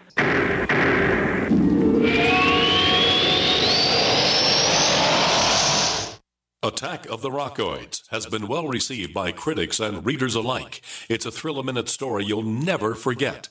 A former U.S. military intelligence officer is haunted by intense dreams about a beautiful woman pleading for his help after a terrible battle in outer space. But the dreams turn out to be true and thrust him into a telepathic love affair with a woman whose faraway planet is intent on destroying the Earth. And now the gripping tale continues in The Coming of the Protectors. It's the second book of the Rockoids trilogy, a galaxy-spanning adventure that pits our hapless heroes against powerful, fanatical enemies that threaten the lives of freedom-loving beings everywhere. Attack of the Rockoids and The Coming of the Protectors, classic science fiction at its best, available now. For more details, visit rockoids.com. That's ROCKOIDS.com. Here's a special message for those of you who owe the IRS at least $10,000 or more in back taxes. The IRS has special programs in place that could eliminate or reduce your tax debt by thousands of dollars. Call the Federal Tax Management Helpline that has been set up for you, 800-503-8625. Stop the wage garnishments, levies, and tax liens now. Once you've qualified and enrolled, the IRS will stop all the collection activities against you. These unique programs have been allocated to help the economy and significantly reduce or eliminate your tax burden. The IRS is currently accepting reduced settlements and other favorable programs. You may qualify for substantial savings, so get the help you need. If you owe more than $10,000 in taxes, call for free information and to see if you qualify. Take down the number now for the Federal Tax Management Hotline, 800-503-8625. That's 800-503-8625. 800-503-8625. Many medicines used to treat colds and flu contain acetaminophen, a pain reliever and fever reducer found in hundreds of over-the-counter and prescription medicines. But taking too much or more than one medication containing acetaminophen per day can damage your liver. So always read the label and don't take acetaminophen if you drink 3 or more alcoholic drinks every day. To learn more, visit fda.gov/OTC pain info. A message from the U.S. Department of Health and Human Services Food and Drug Administration. It's been said, any society is only 3 missed meals away from chaos. Those times may be near. Think about it. Our country faces multiple terrorist threats and aggressions from Russia and North Korea. Social unrest and violent marches yet again may lead to looting of stores and city shutdowns. And our crumbling infrastructure leaves our power grid vulnerable to long-term outages from a single cyber attack. When the chaos from any one of these threats arises, the government knows it can't provide during a widespread national emergency. That's why you need your own plan for self-reliance. That's where My Patriot Supply comes in. Get a 4-week survival food supply for only $99. That includes breakfast, lunches, and dinners. Order online at preparewithgcn.com. $99 for 4 weeks of survival food that tastes like homemade cooking and lasts up to 25 years. From My Patriot Supply. Get your kits today at preparewithgcn.com. Free shipping is included. Preparewithgcn.com. Ted Anderson telling you about Jordan Rubin's Beyond Organic Green-Fed Raw Cheddar Artesian Cheese featuring whole milk created through ancient dairy breeding, unpasteurized, untreated whole milk on the same farm the cows graze, containing natural sources of omega-3s, CLA protein, calcium, probiotics, and enzymes. I have never tasted cheese this good, and you need to try it. Contact your Longevity distributor or call 877-878-4203 or go to gcnteam.com. We'd like to hear from you. If you have a comment or question about the Paracast, send it to news@theparacast.com. That's news@theparacast.com. And don't forget to visit our famous Paracast community forums at forum.theparacast.com. We have David Halperin for a couple more segments, actually 3 more segments, and we're speculating here. So what is your perception about that? Do you think that maybe the government had some early involvement in UFO-related episodes? I always tend to be skeptical of such assumptions. My sense is that the government has known a great deal less than most of us assume. I don't know that these latest revelations about the secret Pentagon UFO project really change that, although they do suggest that there were at least people in the government who took UFOs more seriously and wanted to know more about them than we're generally told. I have to say, I really cannot answer that. What about things like UFO abductions? Is that a collective unconscious experience, something personal? I think sleep paralysis? Yeah, sleep paralysis may play a role. I don't know that it explains too much, since we'd have to explain the imagery. What has struck me, it seems to me there's a number of different elements in this. First of all, there is certainly an element of sexual trauma. that the abductees report being violated by their captors in ways that suggest sexual abuse.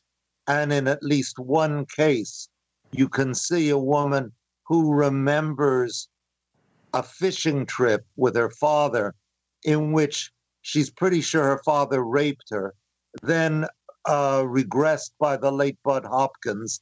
She remembers that it was really aliens who raped her while her father stood watching. And then the next morning, she's not so sure. She really thinks it was her father who did it. Something apparently happened. She came back from that trip with blood in her underpants. My own reading of that was that her father indeed raped her, and she came up with the abduction pseudo-memory as a way of expressing that. But I think there's more. It strikes me as significant that we can trace back the UFO abduction tradition to an interracial couple, of whom at least the man, the black man, Barney Hill, when his memories began to surface, was so frightened he thought that the psychiatrist who was hypnotizing him thought he was going to throw himself out the window. And if you compare what Barney Hill experienced, what is at the core of the UFO abduction, it sounds very much like the abductions that Barney Hill's ancestors would have experienced in Africa, being abducted in the middle of the night, taken aboard an alien ship, and given what seemed like medical examinations. So I think that something of the historical trauma, the African-American trauma, is playing a role in the abductions. And finally, I think there is something more that's much more ancient that it's playing into. And here perhaps we're moving into Erich von Däniken's territory, except I don't think it's real aliens. There was an ancient form of Jewish mysticism called the Merkava mysticism, in which people underwent journeys toward the chariot. And their experiences of these journeys reminds me very much of the process of hypnotic regression of abductees.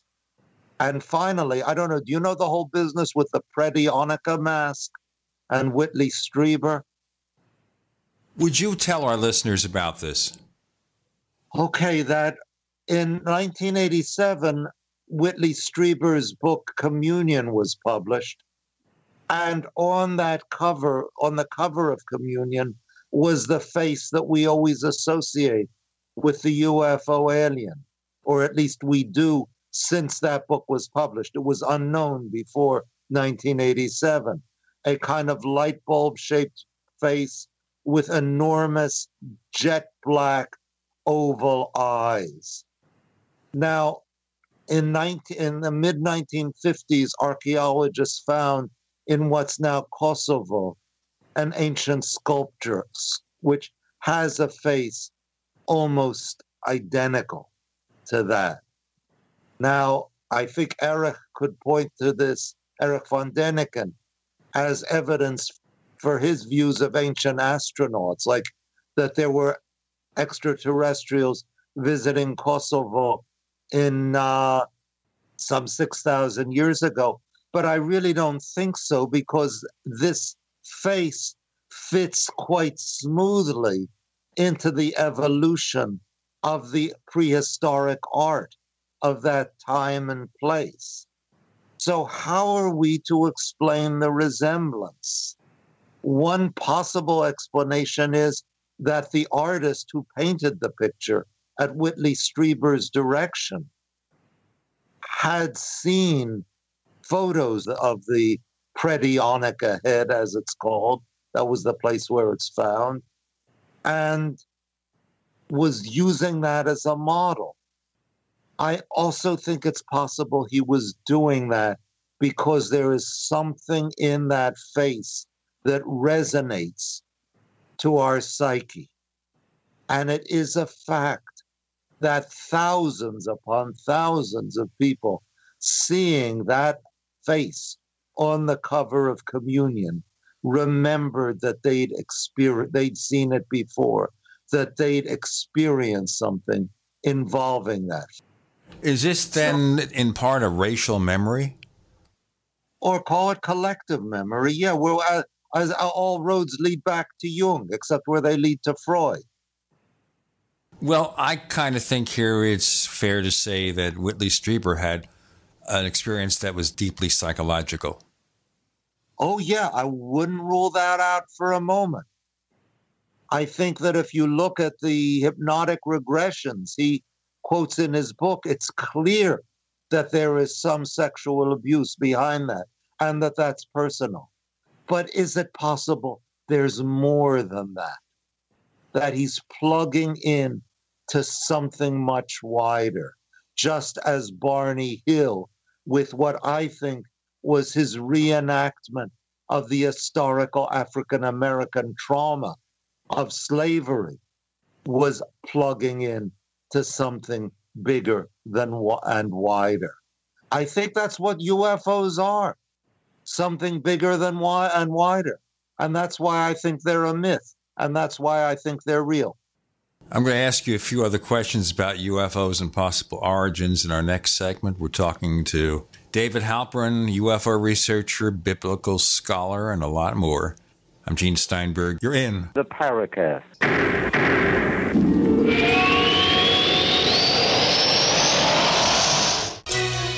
Thank you for listening to GCN. Visit GCNlive.com today.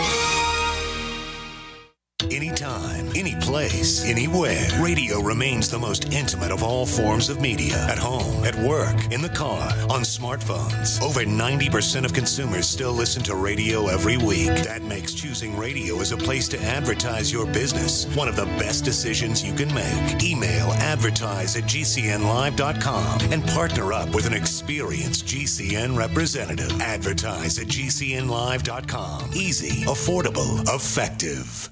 The answer to being in control of your own healthcare is freedom from insurance. Become part of a group of self-pay patients that come together to share in each other's medical expenses. Individual share amounts begin at $107 a month and $347 for families. Choose from 3 health-sharing programs. Holistic treatments may be eligible for sharing. See guidelines. Discount programs available for dental, vision, and pharmacy. Go to libertyoncall.org. That's libertyoncall.org. People search the internet for everything, including you. With a few clicks, information from your past can be quickly discovered, from business deals gone wrong to misleading reviews, negative articles, and unflattering images. Studies show 78% of people search for someone online before doing business with them. Will they find the real you? With ReputationDefender.com, you can establish a positive internet presence. ReputationDefender.com pioneered the field with over a decade of experience, serving thousands of successful individuals and businesses. We use patented, award-winning systems to boost positive content and suppress negative material. Don't let the internet define you. Take control of your reputation today with ReputationDefender.com. For your quick, free reputation analysis, call 800-831-0771. That's 800-831-0771. 800-831-0771. Or visit ReputationDefender.com. Hello, my name is Marjorie Wildcraft. I'm the founder of the Grow Network, which is an online community of people who produce their own food and medicine. We are really into backyard self-reliance. If you want this lifestyle, I suggest your first step be to learn some basic home medicine. Just the other day, my 18-year-old son came to me and said, "Mama, I got a sore throat. Can you fix me up?" And I said, "Sure, Ryan," and in about 24 hours, he was better. The best home medicine for you to start out with is garlic. It's an amazing natural antibiotic, and I can show you how to use garlic to handle ear infections, sore throats, colds, and flus. As a way for you to get to know a little bit more about me and the Grow Network, I've written up an easy introduction on how to use garlic. It's at gcnwellness.com. Now, the station manager told me that I needed to say the URL at least twice, even though it feels kind of weird. But if you're interested in backyard self-reliance, you are one of us. Go to www.gcnwellness.com and let's connect up. Hi, this is Sophie Winnick, longtime distributor and user of longevity products. In the last few years, my family went through a crisis. Everything else in my life, including my business, had to be put on the back burner. Thankfully, life is getting back to normal now. But the one thing I never had to worry about was my business and my monthly commission. I've been a distributor for longevity for over 17 years, since before it was longevity. And I've got to say, the most amazing thing about this company is the people. While my family was in crisis, other distributors stepped in and helped my customers, simply because that's what longevity people do, even for people they don't know. For me, it has never been about getting rich. It was about a product I could stand behind, a company I could count on, and a monthly commission check that has never, not once, been late in 17 years. Longevity is truly a business for everyone, even people who have too much to do. I'm Sophie Winnick. I'm just like you. I have a real life, real ups and downs, but I know I will always have longevity.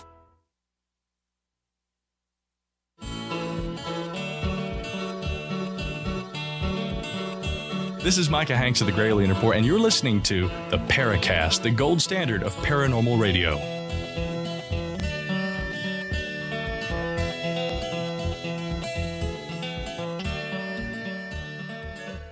Once again, Chris O'Brien is preparing or already on his journey back east. Long trip. And he'll tell us about it when he gets there. We're going to be talking to Pennsylvania UFO and cryptozoological researcher Stan Gordon next week. We have David Halperin joining us now.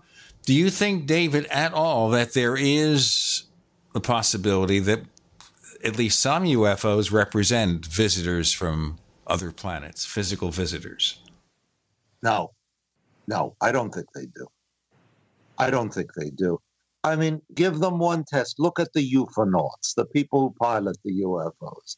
Nowadays, we envision them as having those huge Strieber-esque eyes because Strieber, or Ted Jacobs, who painted the cover for Strieber, introduced that image.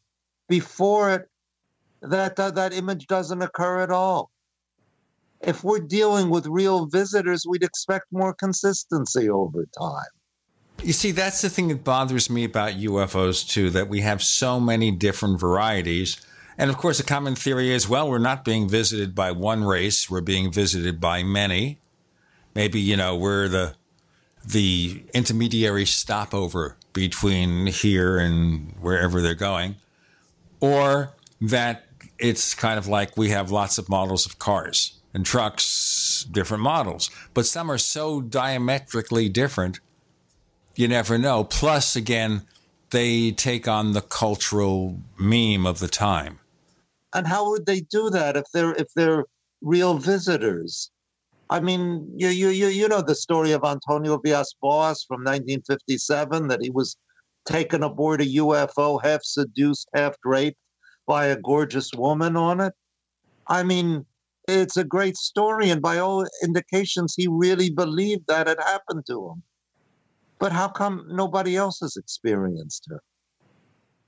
Well, you'd think if we had consistent visitors, we would. But then again, as you say, the variety of UFO cases is something that is troubling. And also the ubiquity. I would think here that if alien visitors were coming here and they wanted to take soil samples or something, why would they just be flying around all the time? Wouldn't they just do their thing and leave? Yeah. And I mean, you remember when we were kids, everybody was predicting there would be some great epiphany within a few years, which made sense. Either they'd invade or they'd make contact or something. Now, 50 years have passed, and the world hasn't changed at all. I mean, it's changed, but not through intervention of UFO beings, which to me points to something that is consistent within us that keeps emerging in different forms. After Communion was published in 1987, the Communion alien becomes what people see and experience. And I'm saying the word see and experience very deliberately, not that they make it up. And I'm not using the word imagine. I keep thinking of what a librarian I met in Western North Carolina several years ago told me. She was talking about the UFO aliens she would see on her front lawn through the windows of her house when she was a kid. And she said to me, I know they weren't really there, but I did see them. And I believe both parts of her statement. And I want to understand how both parts of it are true. Let me ask you then about physical trace evidence. And we've had that explored by people like Ted Phillips over the years. Do we assume there is any physical trace evidence, or that's just something conventional that has been applied to a UFO case? Well, I'd have to say there isn't any, to be consistent. But then if you ask me what happened at Socorro in 1964, or what happened at Delphos, Kansas, when was that, 1978? Then I don't know I can give you any good answers. You see, that's why I raised that. That's why I raised it. Yeah, I was kind of afraid you might raise it. It really is I hate to use the cliche, a fly in my ointment. I have to assume there will be some resolution. There is some resolution of these things that we can't think of. The evidence against there being sought that there being actual space physical vehicles seems to me so overwhelming. But there are these cases that are really troubling. Also, UFO photographs, are all them conventional or fakes?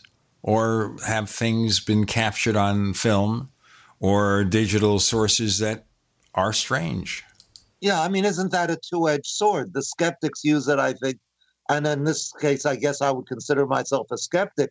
They use it to great effect by saying that with all our telephones that function as cameras, all the ways we can record things, surely we'd have some really impressive UFO photos by now, which we don't. And I think that's a really good argument. But if you ask me what was photographed at McMinnville, Oregon in 1950, I don't know. I suppose I would have to say it has to be a fake. But it doesn't seem like the people, Paul Trent and his wife, were hoaxsters.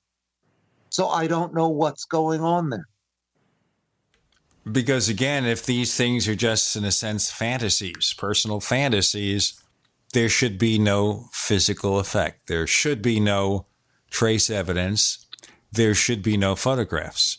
There should be no radar contacts. There should be no simultaneous visual and radar events such as Washington, D.C. in 1952. The radar doesn't trouble me that much. I'll tell you why. Because we also have cases where there are radar blips and nobody sees anything, and where people see something and they don't appear on radar. So I'd be prepared to say that in some cases, by coincidence, false radar echoes intersect closely enough with visual observation as to create the illusion of reality. I understand that perfectly well. And it's obviously leaving us with a mystery on our hands here. I also notice here, and I don't know if you want to bring this up, I guess we could bring it up, there has been other theorizing about UFO abductions and near-death experiences having commonalities. Yeah. Now, how would that be? I mean, if you have a near-death experience, we assume that, all right, there's a temporary clinical death for whatever reason. The heart stops beating for whatever reason for a short time, and you come back and you remember something. How would that relate to a UFO abduction? I think that the intersection is the memory, that you have a memory of something of enormous significance that you believe befell you. Now, Kenneth Ring has pointed to a correlate between both near-death experiences and UFO abductions and childhood sexual abuse, which I think is significant. And I think also this would play into my hunch that death is a fundamental element in what UFOs mean to us. All right, we're going to ask you the obvious question, how so? In our final segment with David Halperin, and he's somebody I've known for, what, a couple of 100 years now, you think? Oh, at the very least. Oh, yeah. Thousands of years. Millions, you never know. Or possibly, we don't know what life is, and maybe our souls have interacted and debated UFOs before. You're in the Paracast.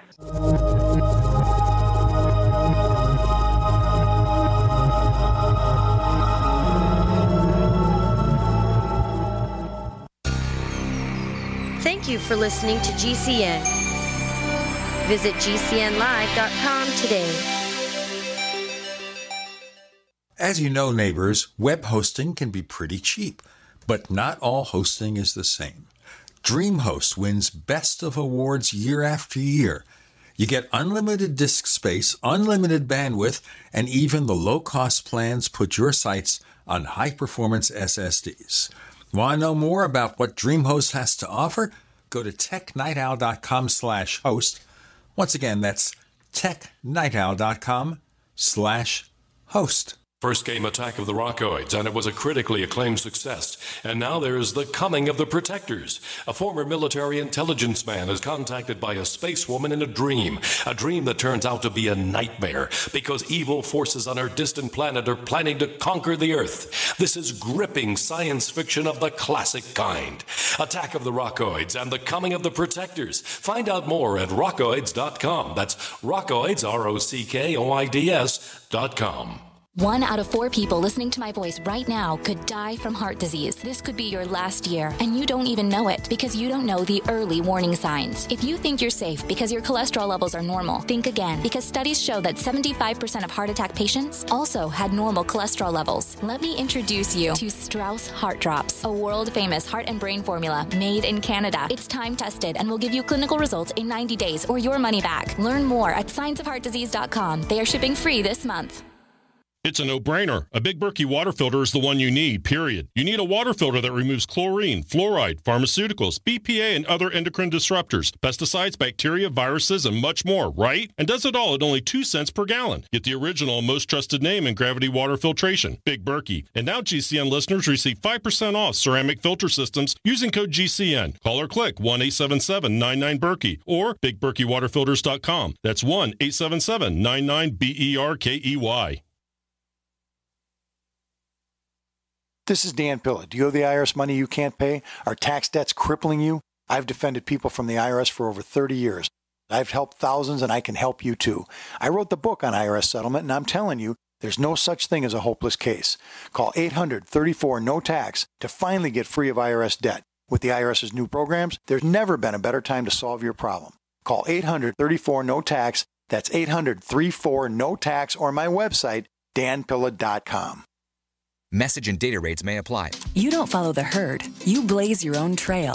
And you're as adventurous in the kitchen as you are in life. Whether it's paddleboard yoga or Peruvian steak, you're the first to try new things. So are we. We're Green Chef, the first USDA-certified organic meal kit delivery service. We offer delicious meal plans for 7 different lifestyles: paleo, gluten-free, keto, vegetarian, vegan, carnivore, and omnivore. Want to be the first of your friends to try Green Chef? Discover our exclusive introductory deal by texting the keyword FUN66 to 543-543. We believe that cooking, just like life, should be all about experience and flavor. And by exploring dinner options with Green Chef, you'll try new recipes, techniques, and ingredients for bold, new restaurant-level flavors. It's like enjoying a new cooking class, but in your own home. To experience this culinary adventure, text now and discover our exclusive introductory deal. Text FUN66 to 543-543. That's FUN66 to 543-543. Hi, this is Ted Anderson. I'm here to tell you about GCNtelecare.com, a team of board-certified doctors assisting you 24 hours a day, 7 days a week,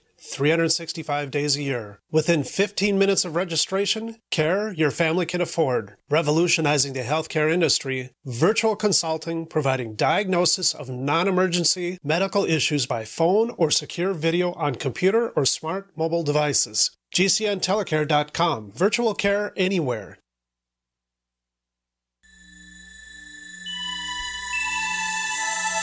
This is Jacques Vallée. You're listening to the Paracast, the gold standard of paranormal radio.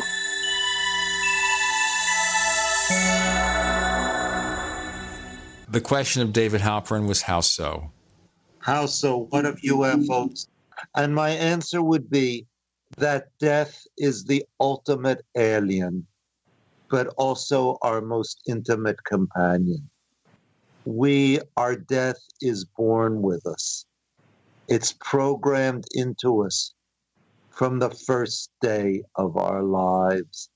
And yet it's the ultimate alien by which we become possibly nothing at all, possibly something so unimaginably different from what we are now that we cannot imagine. It's unimaginable. So what better way to represent that death that invades us, that penetrates us, as than through alien vehicles coming into our skies? Alien, instead of vehicles, that's too mechanical. Let's say alien entities coming into our skies. What about ghosts? What about them? Well, certainly that's taking us close to the image of death. But in a way not, because what is a ghost? My ghost is really me, transparent. Okay, it's like the idea that I keep on in something like my current form so that I might be recognizable. But the UFO is utterly different, utterly other from what we know. So I think it is even better suited than the ghost. I won't say even better suited than the ghost to convey our perception of death. So does it give us a place where we think we can go? If it's not heaven, it could be another planet? I don't think it does that. I think it provides a visual, imaginary, tactile sense of a reality that is too enormous for us to absorb. Do you really understand you're going to die?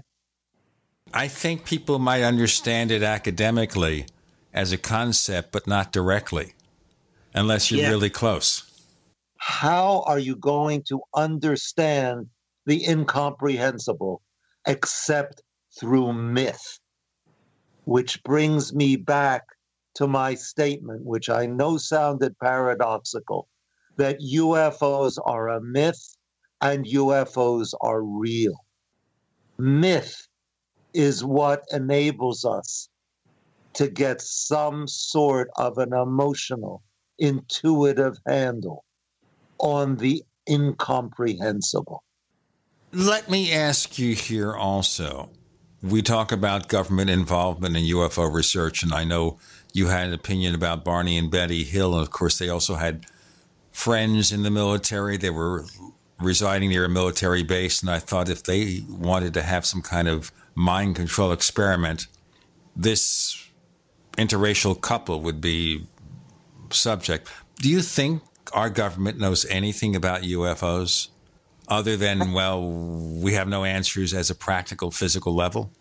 My guess is our government knows absolutely nothing about them. So is that why they so readily dismiss it? Because they don't want to say, hey, we don't know what those things are? Or just the factual thing is that UFOs do not represent a threat? Yeah, that's the only question they need to answer. And I think they've answered it quite correctly. that after they've been saying for 60 years the UFOs are no threat to our national security, and now it's 2018, and lo and behold, they have not been a threat to our national security. So I think from the government's very narrow perspective, they were absolutely right, and they're right not to care. Well, do you think then that all the stories about possible disinformation and such like that are just made up, or do we have rogue elements in the military doing things again for some kind of private reason or some reason in terms of testing the public's reaction to something? I don't know.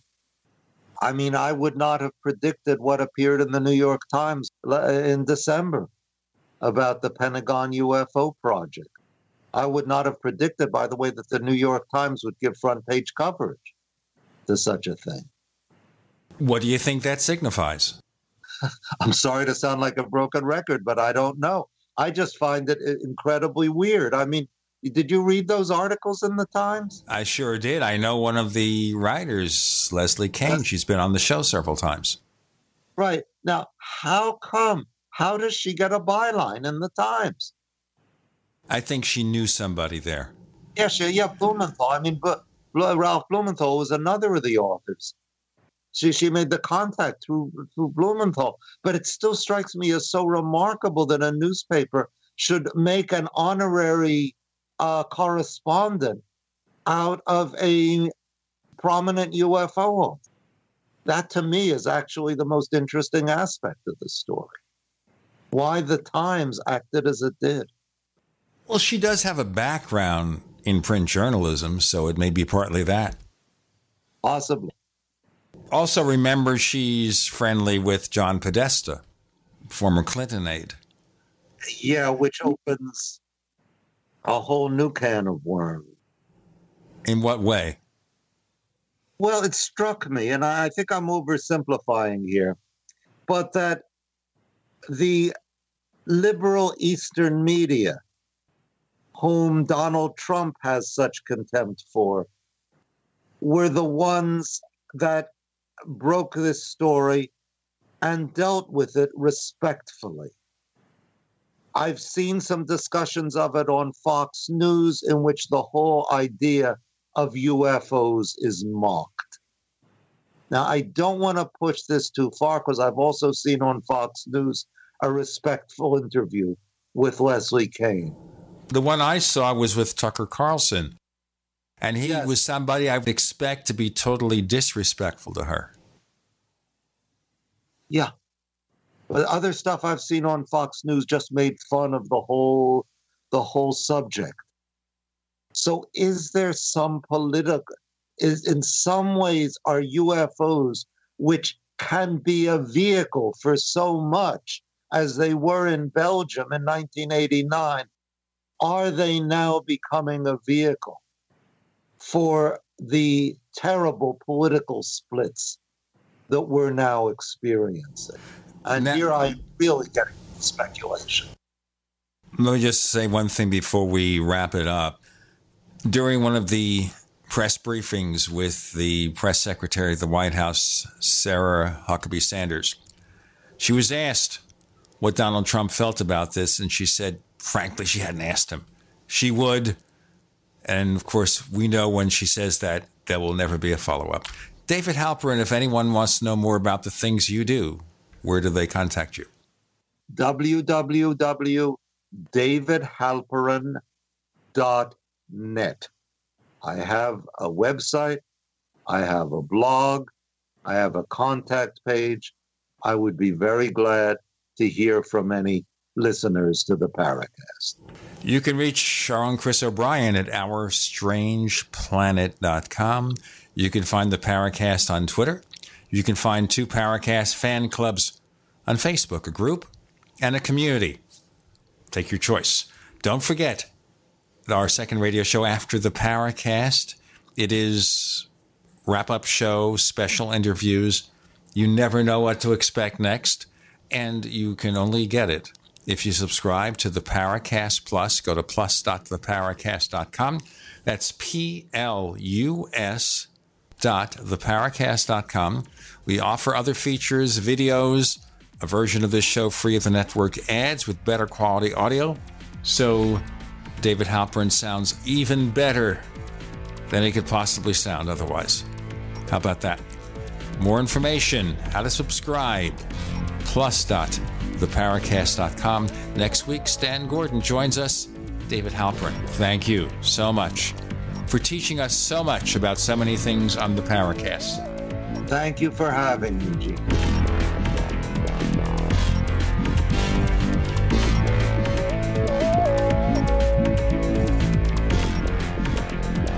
The Paracast, featuring Gene Steinberg and Christopher O'Brien, is a copyrighted presentation of Making the Impossible Incorporated. Tune in next week for a new adventure in The Paracast.